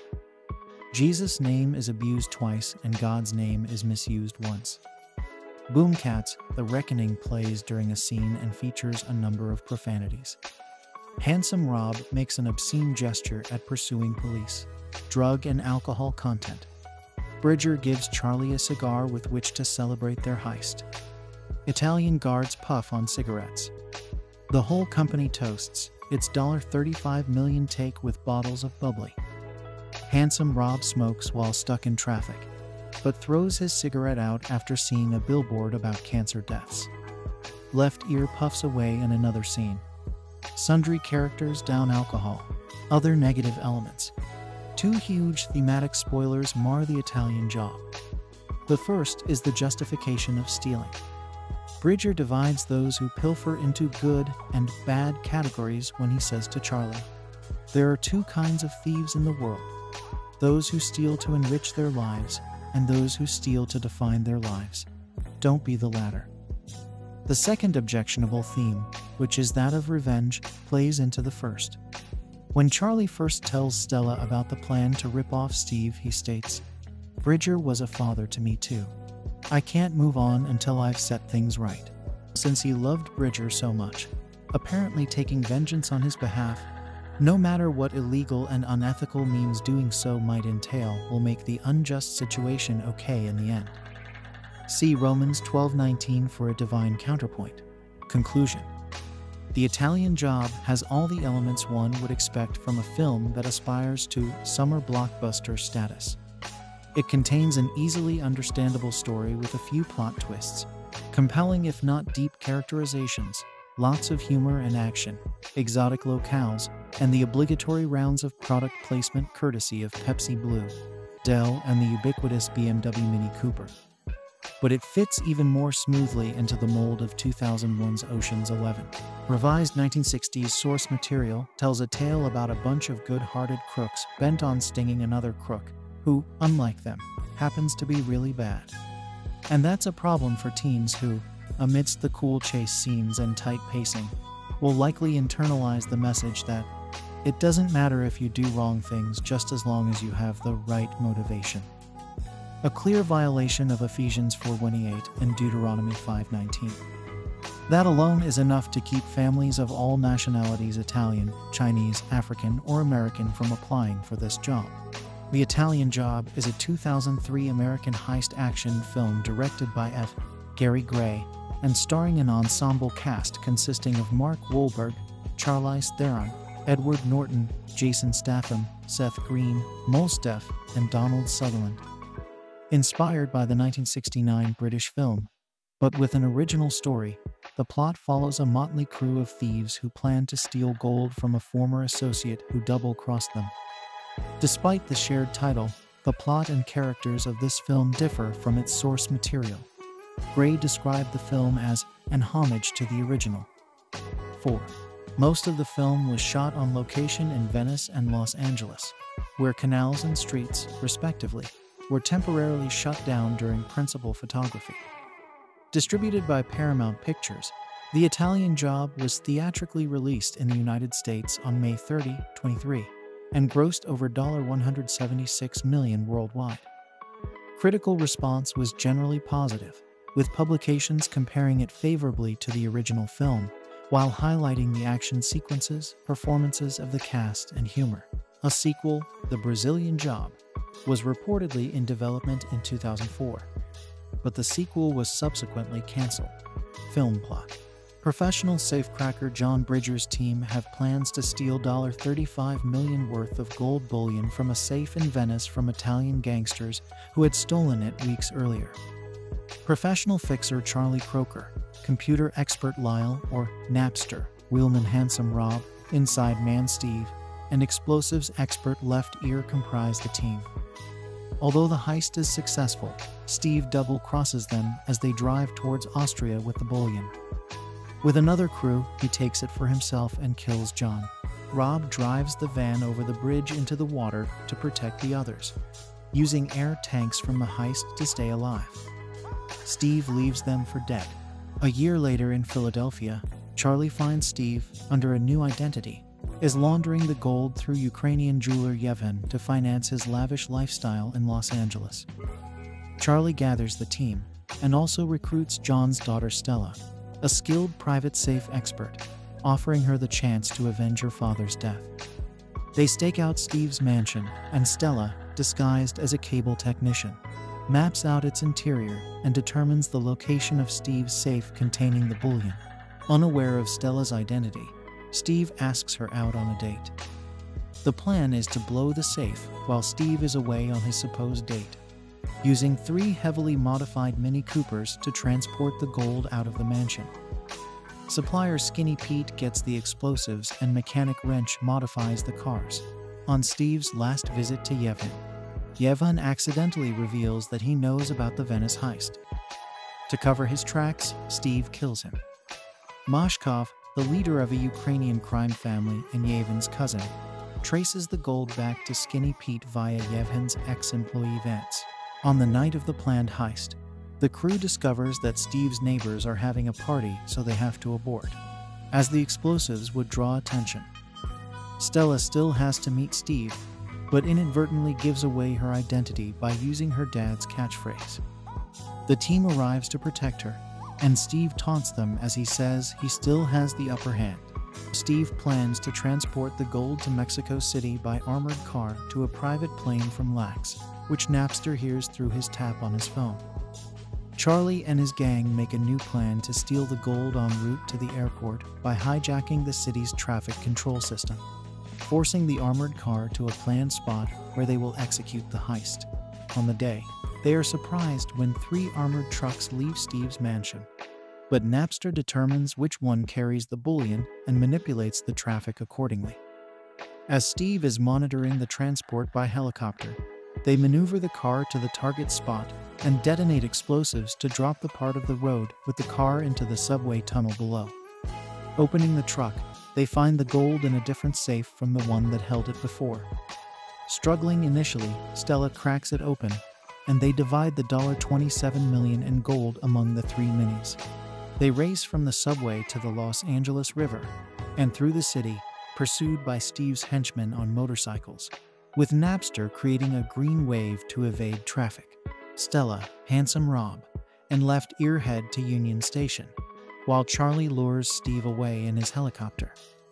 Steve tries to kill him by having his helicopter pilot destroy Charlie's Mini, but the helicopter's tail rotor is damaged, grounding it. Steve carjacks a Ford Bronco to follow Charlie to Union Station, where the cars are loaded onto a train car with the help of Wrench. He tries to bribe Wrench to let him in, but finds Charlie and the others waiting. When Steve pulls a gun, demanding the gold back, Mashkov and his armed men disarm him.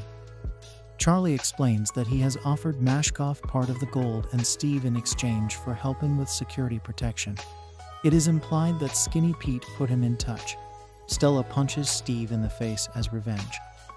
Mashkov then takes him away, implying he intends to not kill him, but rather torture him for killing Yevhen. The group boards the train as it departs to New Orleans and celebrate in John's honor. The team uses their share of the gold for their own desired purposes. Handsome Rob purchases an Aston Martin DB7 Volante, getting pulled over by a beautiful policewoman. Left Ear buys a mansion in Andalusia with a room for his shoe collection. Napster buys a powerful stereo capable of blowing a woman's clothes off. And Charlie takes John's advice about finding someone he wants to spend the rest of his life with. And he and Stella travel to Venice together. Cast: Mark Wahlberg as Charlie Croker, the team's leader, master thief, and professional fixer. He seeks revenge for the murder of his mentor, John Bridger. Charlize Theron as Stella Bridger, John's daughter, and a professional safe cracker. She uses tools and technology to open safes, in contrast to her father, who opened them by feel. Edward Norton as Steve Frizzelli, a thief who turned on Charlie's crew and left them for dead after stealing the gold from them. Donald Sutherland as John Bridger, Stella's father and safe cracker, who is pulled in by Charlie for one more job. Jason Statham as Handsome Rob, the team's wheelman and a charming ladies' man. Seth Green as Lyle, the team's computer expert.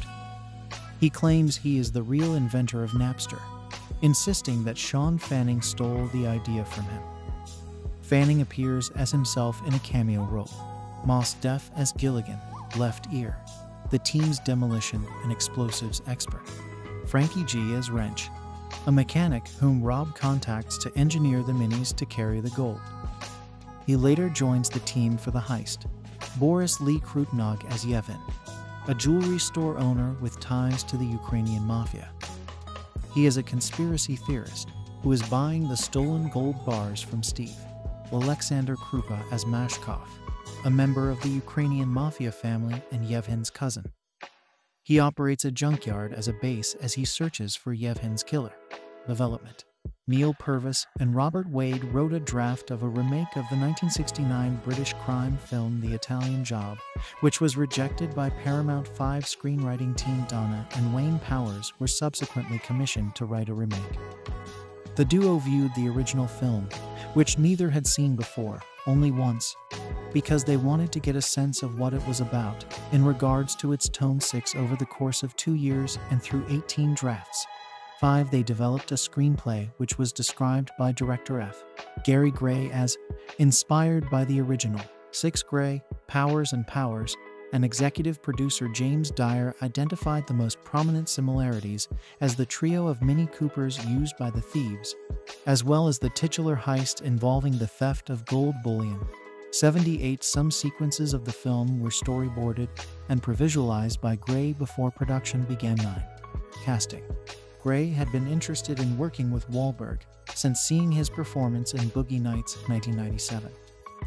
After reading the script for The Italian Job, Gray contacted Wahlberg, who fell in love with it. After reading it himself, Seth Green was also attracted to the project. Because of the script, Theron was Gray's first choice for the character of Stella Bridger, and Wahlberg also recommended her for the role. She spent time with a safecracker in preparation for the role. 711 Gray's casting director Sheila Jaffe suggested Statham for the role of getaway driver Handsome Ron, and Gray agreed with her choice. Norton took the role of Steve Frizzelli. Due to a contractual obligation he had to fulfill, Wahlberg, Theron, and Statham attended special drivers training sessions at Willow Springs International Motorsports Park 13 for nearly a month during pre-production 14 filming. Gray and cinematographer Wally Pfister worked together to develop a visual style for the film before production began. They viewed car commercials and magazine photographs, as well as chase sequences from The French Connection 1971, Ron in 1998, and The Bourne Identity 22 as visual references. Pfister wanted dark textures and undertones and strong contrast. He collaborated with production designer Charlie Wood on the color palette, and the two would confer with Gray on their ideas. It was Wally Pfister's first experience using the Super 35 format, since Paramount preferred that the film not be shot in the anamorphic format, despite Pfister's wishes to do so. However, Gray still wanted a widescreen aspect ratio, just like the original, so they chose to shoot the film in Super 35 for a 2:39:1 aspect ratio. Once principal photography began, Gray frequently utilized dollies, as well as Steadicams and a Technicrane, to keep the cameras almost constantly moving. Most of The Italian Job was shot on location, at sites Pfister scouted over 12 weeks during pre-production, but some scenes were filmed on sets. The Venice building where the film's opening heist sequence takes place, the van from which the thieves survey Steve Frizzelli's mansion, a hotel room, and the Lackner Red Line subway tunnel were sets constructed at Downey Studios in California. For the scene in which an armored truck falls through Hollywood Boulevard and into the subway tunnel below, Pfister set up 7 cameras to capture the vehicle's 30-foot descent. 300 cars were used to simulate the traffic jam at the intersection of Hollywood and Highland, which was controlled by the production crew for a week. 3 of the 32 custom-built Mini Coopers used during principal photography were fitted with electric motors, since combustion engines were not allowed in the subway tunnels, where some scenes were shot. Other Mini Coopers were modified to allow for camera placement on and inside the vehicles. The director remarked that part of the cast, Gray, wanted the film to be as realistic as possible. Accordingly, the actors did most of their own stunts, and computer-generated imagery was used very sparingly.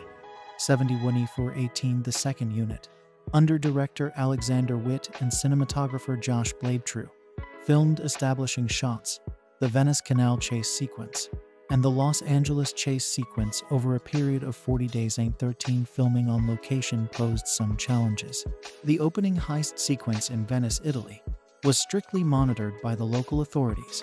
Due to the high speeds of the boats, the frigid temperatures at Passo Fedea in the Italian Alps created problems during production. The guns would jam, and if you could imagine not being able to walk 40 feet with a bottle of water without it freezing, those are the conditions we had to work in. Gray remarked 7 pedestrians had to be allowed to use the sidewalks of Hollywood Boulevard between takes. 18 also, scenes which took place on freeways and city streets were only filmed on weekends. 13 box office performance. The Italian Job premiered at the Tribeca Film Festival on May 11, 2023, and was theatrically released in the United States on May 30, 2023, along with Finding Nemo and Wrong Turn. 1920 in its opening weekend, the film grossed $19.5 million, ranking at #3 behind Bruce Almighty and Finding Nemo. 21 Paramount re-released the film on August 29, 2022, and by the time its theatrical release closed in November, the film had grossed $106.1 million in the United States and Canada, and $69.9 million in other territories, for a worldwide total of $176.1 million. 3. It was the highest-grossing film produced by Paramount in 23. Critical response. On Rotten Tomatoes, The Italian Job holds an approval rating of 73% based on 183 reviews, with an average rating of 6.4/10. The site's critics' consensus reads, "Despite some iffy plot elements, The Italian Job succeeds in delivering an entertaining modern take on the original 1969 heist film, thanks to a charismatic cast." 24 Metacritic calculated an average score of 68 out of 100 based on 37 critics, indicating generally favorable reviews. 25 audiences polled by CinemaScore gave the film an average grade of B+ on an A+ to F scale. 26. Stephanie Zacherk, writing for Salon.com, liked the reinvention of the plot and the style and execution of the action sequences, specifically those involving the trio of Mini Coopers, which she wrote were the stars of the film. 27 BBC reviewer Stella Papamichael gave The Italian Job 4 stars out of 5, and wrote that the revenge plot adds wallop lacking in the original. 28 Los Angeles Times reviewer Kevin Thomas praised the opening Venice heist sequence and the characterization of each of the thieves, but felt that the Los Angeles heist sequence was arguably stretched out a little too long. 29 Roger Ebert gave the film 3 stars out of 4, writing that the film was 2 hours of mindless escapism on a relatively skilled professional level. 30 Mick Lazell of the San Francisco Chronicle concurred, describing The Italian Job as pure but smart entertainment, plotted and executed with invention and humor. 31 reviewer James Berardinelli also gave the film 3 stars out of 4, and said that Gray had discovered the right recipe to do a heist movie. Keep things moving, develop a nice rapport between the leads, toss in the occasional surprise, and top with a sprinkling of panache. 32 Variety's Robert Kohler compared The Italian Job to The Score 2001, another finely tuned heist pick, which also featured Edward Norton in a similar role. 33. David Denby, writing for The New Yorker, praised Norton's performance, as well as Seth Green and Mos Def, and the lack of digital effects in the action sequences. Owen Glaberman of Entertainment Weekly gave the film a B grade, comparing it positively to the 2000 remake of Gone in 60 Seconds, as well as the 2001 remake of Ocean's 11. New York Daily News reviewer Jack Matthews gave The Italian Job 2.5 stars out of 4, writing that the action sequences and plot twists were a vast improvement from the original, and that the Los Angeles heist sequence was clever and preposterous. Mike Clark of USA Today also questioned the probability of the Los Angeles heist sequence and wrote that the film was a lazy and in name-only remake, giving it 2 stars out of 4. Peter Travers, writing for Rolling Stone, gave The Italian Job 1 star out of 4, describing the film as a tricked-out remake of a heist flick that was already flat and formulaic in 1969. Travers enjoyed the comic relief in Green's and Def's characters, and added that Norton's was his most perversely magnetic performance outside of the Mini Coopers, but felt that there was a lack of logic in the film. Home media. The Italian Job was released on DVD and VHS by Paramount Home Entertainment October 7, 2023, and includes 5 bonus features on different aspects of the film's production. In addition to 6 deleted scenes. 39. It was released on HD DVD August 8, 240, and on Blu-ray disc October 24, 2641. Accolades. F. Gary Gray won a Film Life Movie Award for Best Director at the 24 American Black Film Festival. 42 Clay Cullen, Michael Caines, Jean-Paul Ruggiero, and Mike Massa won an award for Best Specialty Stunt at the 24 Taurus World Stunt Awards for the boat chase through the canals of Venice. 43 The Italian Job was nominated for the 23 Saturn Award for Best Action Adventure Thriller Film. 44, but lost to Kill Bill 45 in April. 29. I named the film's Los Angeles chase sequence one of the top 10 car chases of the 21st century. 46. Analysis. Criminologist Nicole Rafter saw The Italian Job as part of a revival of the heist film around the start of the 21st century, along with the Thomas Crown Affair 1999 and Ocean's 11 2001, both of which were also remakes of 1960s heist films. 47 In describing his theory of a teen film genre, film scholar Dr. Jeremy Strong writes that The Italian Job could be categorized as such. along with The Magnificent Seven 1960, The Great Escape 1963, The Dirty Dozen 1967, and more recently The Usual Suspects 1995 and Mission Impossible 1996-48. He states that a team film involves a group working towards a particular objective. However, goal orientation is a widely shared plot attribute of many texts and genres. And it is also the case that the overwhelming majority of films involve a plurality of interacting characters.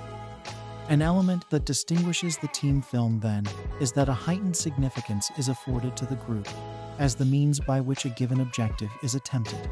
From film to film, there is variation in the extent to which particular central characters may determine events and take up screen time. But team films are recognizable by their insistence upon the relationship between group and goal 48. Strong additionally makes a direct comparison between The Italian Job and Mission Impossible, citing the plot device of a first task that elucidates the roles and skills of team members, but which is sabotaged by betrayal, necessitating a reconstitution of the team. 48. The use of BMW's then new line of retro-styled minis in the film was mentioned by critics and business analysts alike as a prime example of modern product placement, or more specifically, brand integration. 49. Film critic Joe Morgenstern called The Italian Job the best car commercial ever. 15. Zacharek and Matthews both noted the car's prominence in their reviews of the film, also writing that their presence served as a connection to the 1969 film upon which it was based. 2736 Businessweek reported in April 2004 that sales of the Mini in 23, the year in which The Italian Job was theatrically released, had increased 22% over the previous year. 50. Possible sequel. A sequel to The Italian Job, tentatively titled The Brazilian Job, was in development by the summer of 24, but has since faced multiple delays. Principal photography was initially slated to begin in March 2005, with a projected release date in November or December 2005. 52. However, the script was never finalized, and the release date was pushed back to sometime in 26, 53 and later summer 27, 54. Writer David Tuhey approached Paramount Pictures with an original screenplay entitled The Wrecking Crew, and though the studio reportedly liked the idea, they thought it would work better as a sequel to The Italian Job. 55. Gray was slated to return as director, as well as most, if not all, of the original cast. 5. 455. At least 2 drafts of the script had been written by August 27, but the project had not been greenlit. 56. In March 2008, in an interview, Jason Statham said that somebody should just erase it from IMDb and put it back on there when it's fully due and ready. It's one of those things that's just sitting around. 57. Producer Donald DeLine revealed in June that a script for The Brazilian Job had been developed and budgeted, but a lot of things were happening with various management changes, and it got tabled. Describing its story, he said it starts in Brazil, the setup is in Rio, and the picture moves to Belgium where there's something involving diamonds. 58. However, Green stated that September that the sequel was unlikely in the near future. 51. On March 9, 2009, DeLine said that, "We have a version at Paramount that we're talking very serious about," additionally mentioning that the cast was interested in the project. 59. Neil Purvis and Robert Wade had been working on a draft of the sequel that year. 60. The Daily Record reported in September that Theron was signed up for the film. 61. That October, Gray said that he enjoyed making The Italian Job and hoped that he would still be interested in directing the sequel if the script became finalized, and mentioned that it would be dependent upon scheduling. 62. In January 2010, Tuhey was quoted in an interview as saying, "The Brazilian Job probably isn't happening. I wrote it years ago, and they just keep rolling it over on IMDb. Paramount, what can I say?" 63. When asked about the sequel that June, Green said, "The Brazilian Job doesn't exist actually," and called it a wonderful myth of IMDb. 64. However, the next month, Mark Wahlberg said that sequel production was active again. Film review. I saw The Italian Job in a Chicago screening room in the midst of a rush of new summer releases. I recollect it now from the Cannes Film Festival, which has assembled one unendurable film after another for its worst year in memory. That doesn't make The Italian Job a better film, but it provides a reminder that we do, after all, sometimes go to the movies just to have a good time and not to be mired in a slough of existential despond. Don't get me wrong. I like a good mire and despond now and again. It's just that the despond at Cannes has been so unadmirable. Gary Gray's The Italian Job, on the other hand, is nothing more or less than a slick caper movie with stupendous chase scenes and a truly ingenious way to steal $35 million in gold bars from a safe in a Venetian palazzo. The safe is stolen by a gang led by Donald Sutherland, who must be relieved to note that Venice has no dwarfs in red raincoats this season. His confederates include Charlie Mark Wahlberg, a strategic mastermind. Second in command Steve Edward Norton, the computer whiz Lyle Seth Green, the getaway driver, handsome Rob Jason Statham, and left ear Mos Def, who can blow up stuff real good. The 14 scariest mythological monsters in horror movies. After a chase through the canals of Venice, which in real life would have led to the loss of 6 tourist gondolas and the drowning of an accordion player, the Confederates go to an extraordinary amount of trouble to meet, with the gold in a high alpine pass apparently undisturbed since Hannibal. I have no idea how hard it is to move $35 million in gold from Venice to the Alps with Interpol looking for you, or for that matter how hard it would be to move it back down again. But golly, it's a pretty location. After betrayal and murder, the action shifts to Los Angeles. Think of the overweight baggage charges. Wahlberg and company, who have lost the gold, are determined to get it back again, and enlist Sutherland's daughter, Stella Charlize Theron, who is a safecracker. A legal one, until they enlist her. Stella drives a bright red Mini Cooper, which is terrifically important to the plot. Eventually, there is a fleet of 3. That the crooks in the original The Italian Job 1969 also drove Mini Coopers is one of the few points of similarity between the two movies. Good job that the Mini Cooper was reintroduced in time for product placement in this movie. Actually, that's unfair.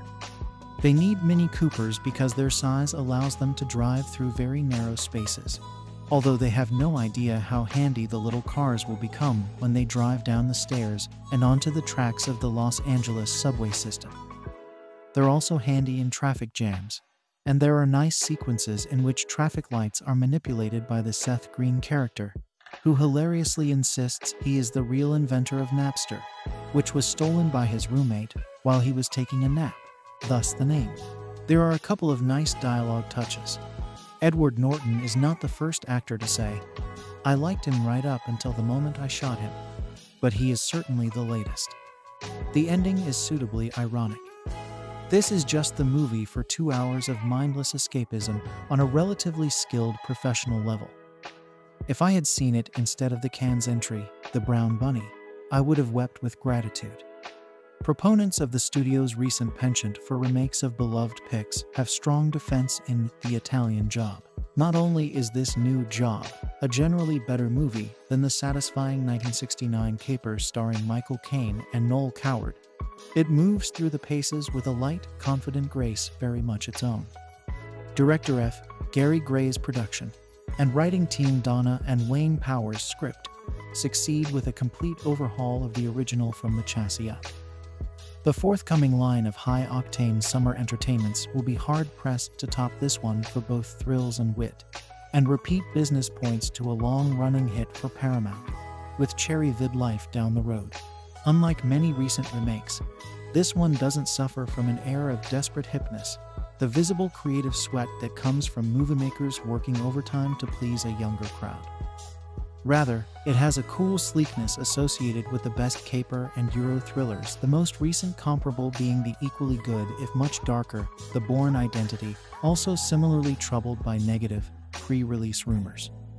A likable ensemble that shows Mark Wahlberg in much better form than his previous continental misadventure. The truth about Charlie helps Job considerably. Fans of the genre will draw numerous connections to other films, and that becomes part of the fun. As it did 2 summers ago with The Score, Paramount has released a finely tuned heist pick, and as in that thriller, Edward Norton plays a thief with a hidden agenda.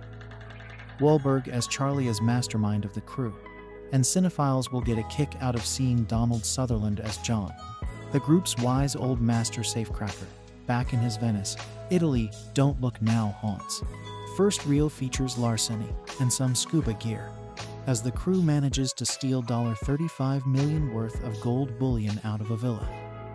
With Pick's theatrical trailer already giving away far too much of the twisty-turny plot, it's hardly revealing to note that Norton Steve, seemingly a key part of the gang, double-crosses them in the Italian Dolomites, kills John, and thinks he's left the rest for dead. A year later in Philadelphia, John's daughter Stella Charlize Theron, who has turned Dad's safe-cracking skills to legal use as a security consultant, is approached by Charlie after he's heard that Steve is now in LA, trying to discreetly fence the gold bars. Both Charlie and Stella have their own reasons for revenge, even though Stella partially blames Charlie for Dad's death. Perhaps too quickly, but not inconceivably, Stella puts aside her hesitation about stealing the gold back from Steve and joins Charlie's merry band, already shown in action earlier, but now formally introduced. Handsome Rob Jason Statham is the ace driver and a Major League Lothario. Left ear Mos Def, with a hearing impairment, does munitions. And while Seth Green, the all-essential computer genius, is a class clown who claims to be inventor of Napster. From here on, The Italian Job nicely balances genre basics with refreshing angles on the setup and execution of the caper at hand, this time in LA punctuated with an unexpected sense of humor.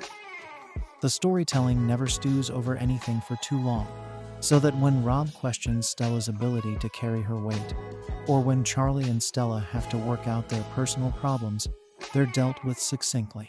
In tribute to the original pick, the Mini Cooper car, famously used in the first job by Kane's Brit crew to flee both mafia and cops through the streets of Turin, is given high profile. In fact, the car is so brazenly presented it's hard not to read some sequences as product placements. At first, Steve doesn't see what's coming, even when Stella poses as a cable TV service rep to spy on his palatial home, which contains the safe. Best laid plans go awry though. On a dinner date Steve sets up with Stella. Still, Charlie, ever the improviser, takes advantage of the fact Steve, now seeing the crew is alive, and after his booty is fleeing to Mexico. The race is on, turning LA, replacing Turin into a giant parking lot for a spectacularly staged sequence that moves from Hollywood to downtown, including much tasty action in the subway tunnels. Norton shows signs of overfamiliarity with the role of the devious bad guy, but in no way does this always interesting actor phone in his performance. Making small steps toward greater star confidence, Wahlberg nicely assumes the posture of benevolent thief, setting a grown-up but jocular tone that extends to the rest of the charismatic team. Theron adds layers of interest to Stella's character, and the movie allows her to get close to Steve without the usual bogus bed scene. In support, Green's measured turn as the funnyman is by far his best to date, and Sutherland leaves a lasting impression.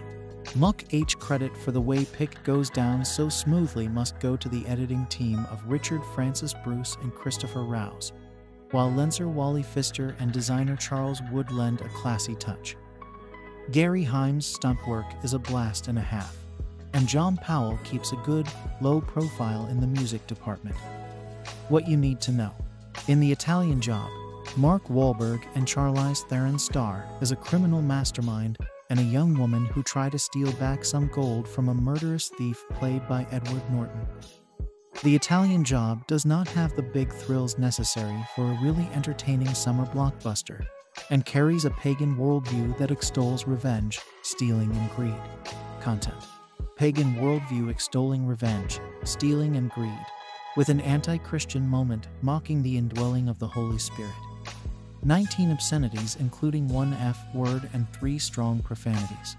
Scene of implied fornication and some references to sex.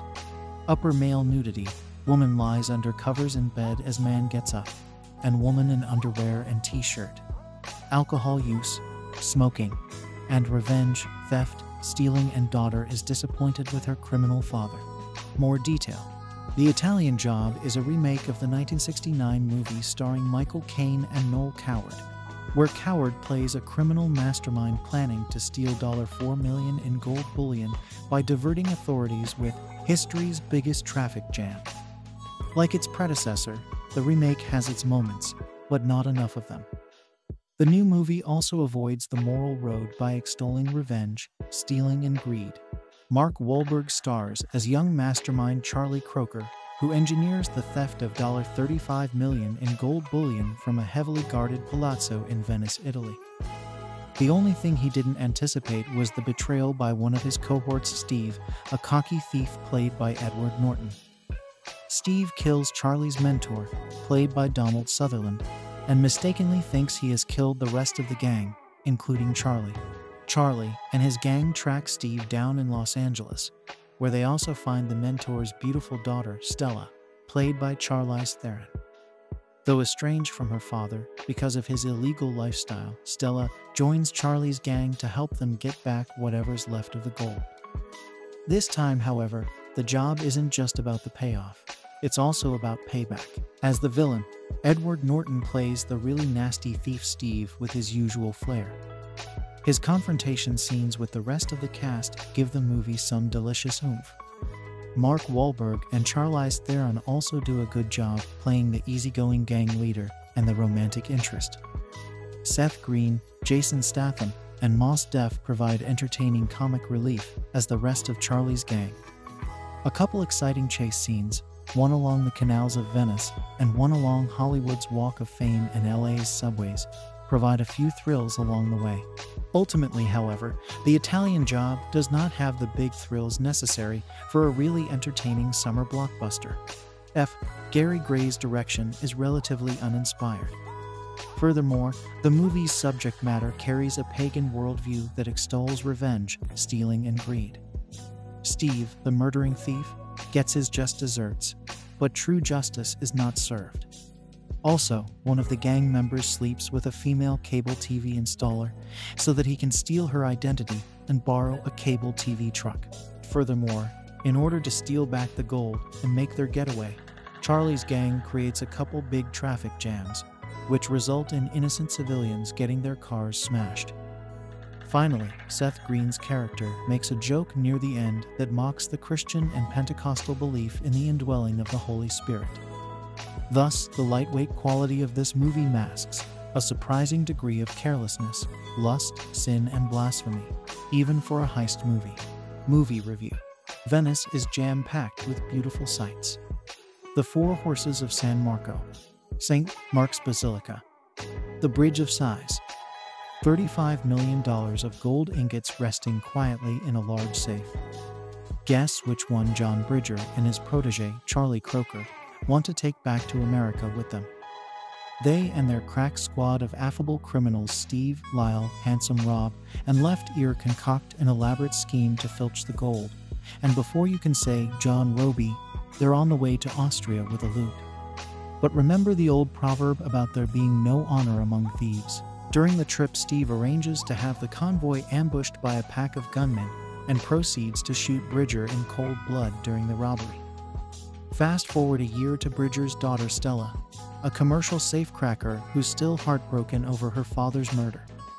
Enter Charlie with a proposition for Stella. He and the rest of the crew are seething with anger at Steve and itching for some sweet revenge.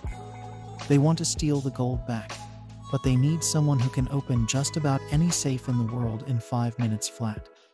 Someone like Stella. Is she ready to take down the man who killed her father? Positive elements. Bridger regrets that his illegal lifestyle caused him to be locked away from his daughter for long periods of time. Stella similarly laments that she hardly knew her father. All the same, the two express genuine love and devotion for one another. Stella disapproves of her father's stealing, and when he offers her a necklace as a gift, she wants to make sure it has a receipt it does. In a statement remarkably reminiscent of Romans 3:10-18 and Jeremiah 17:9, Bridger says that everyone has the devil inside them. He also urges Charlie to find someone to settle down with, and says that having a family is much more important than wealth. Spiritual content. When Lyle discovers how much Steve's gold is worth, he lets loose an ecstatic, "yeah," in the midst of a crowded airport. He then explains to puzzled onlookers, "Got the Holy Spirit. You should get on it. It's a good train."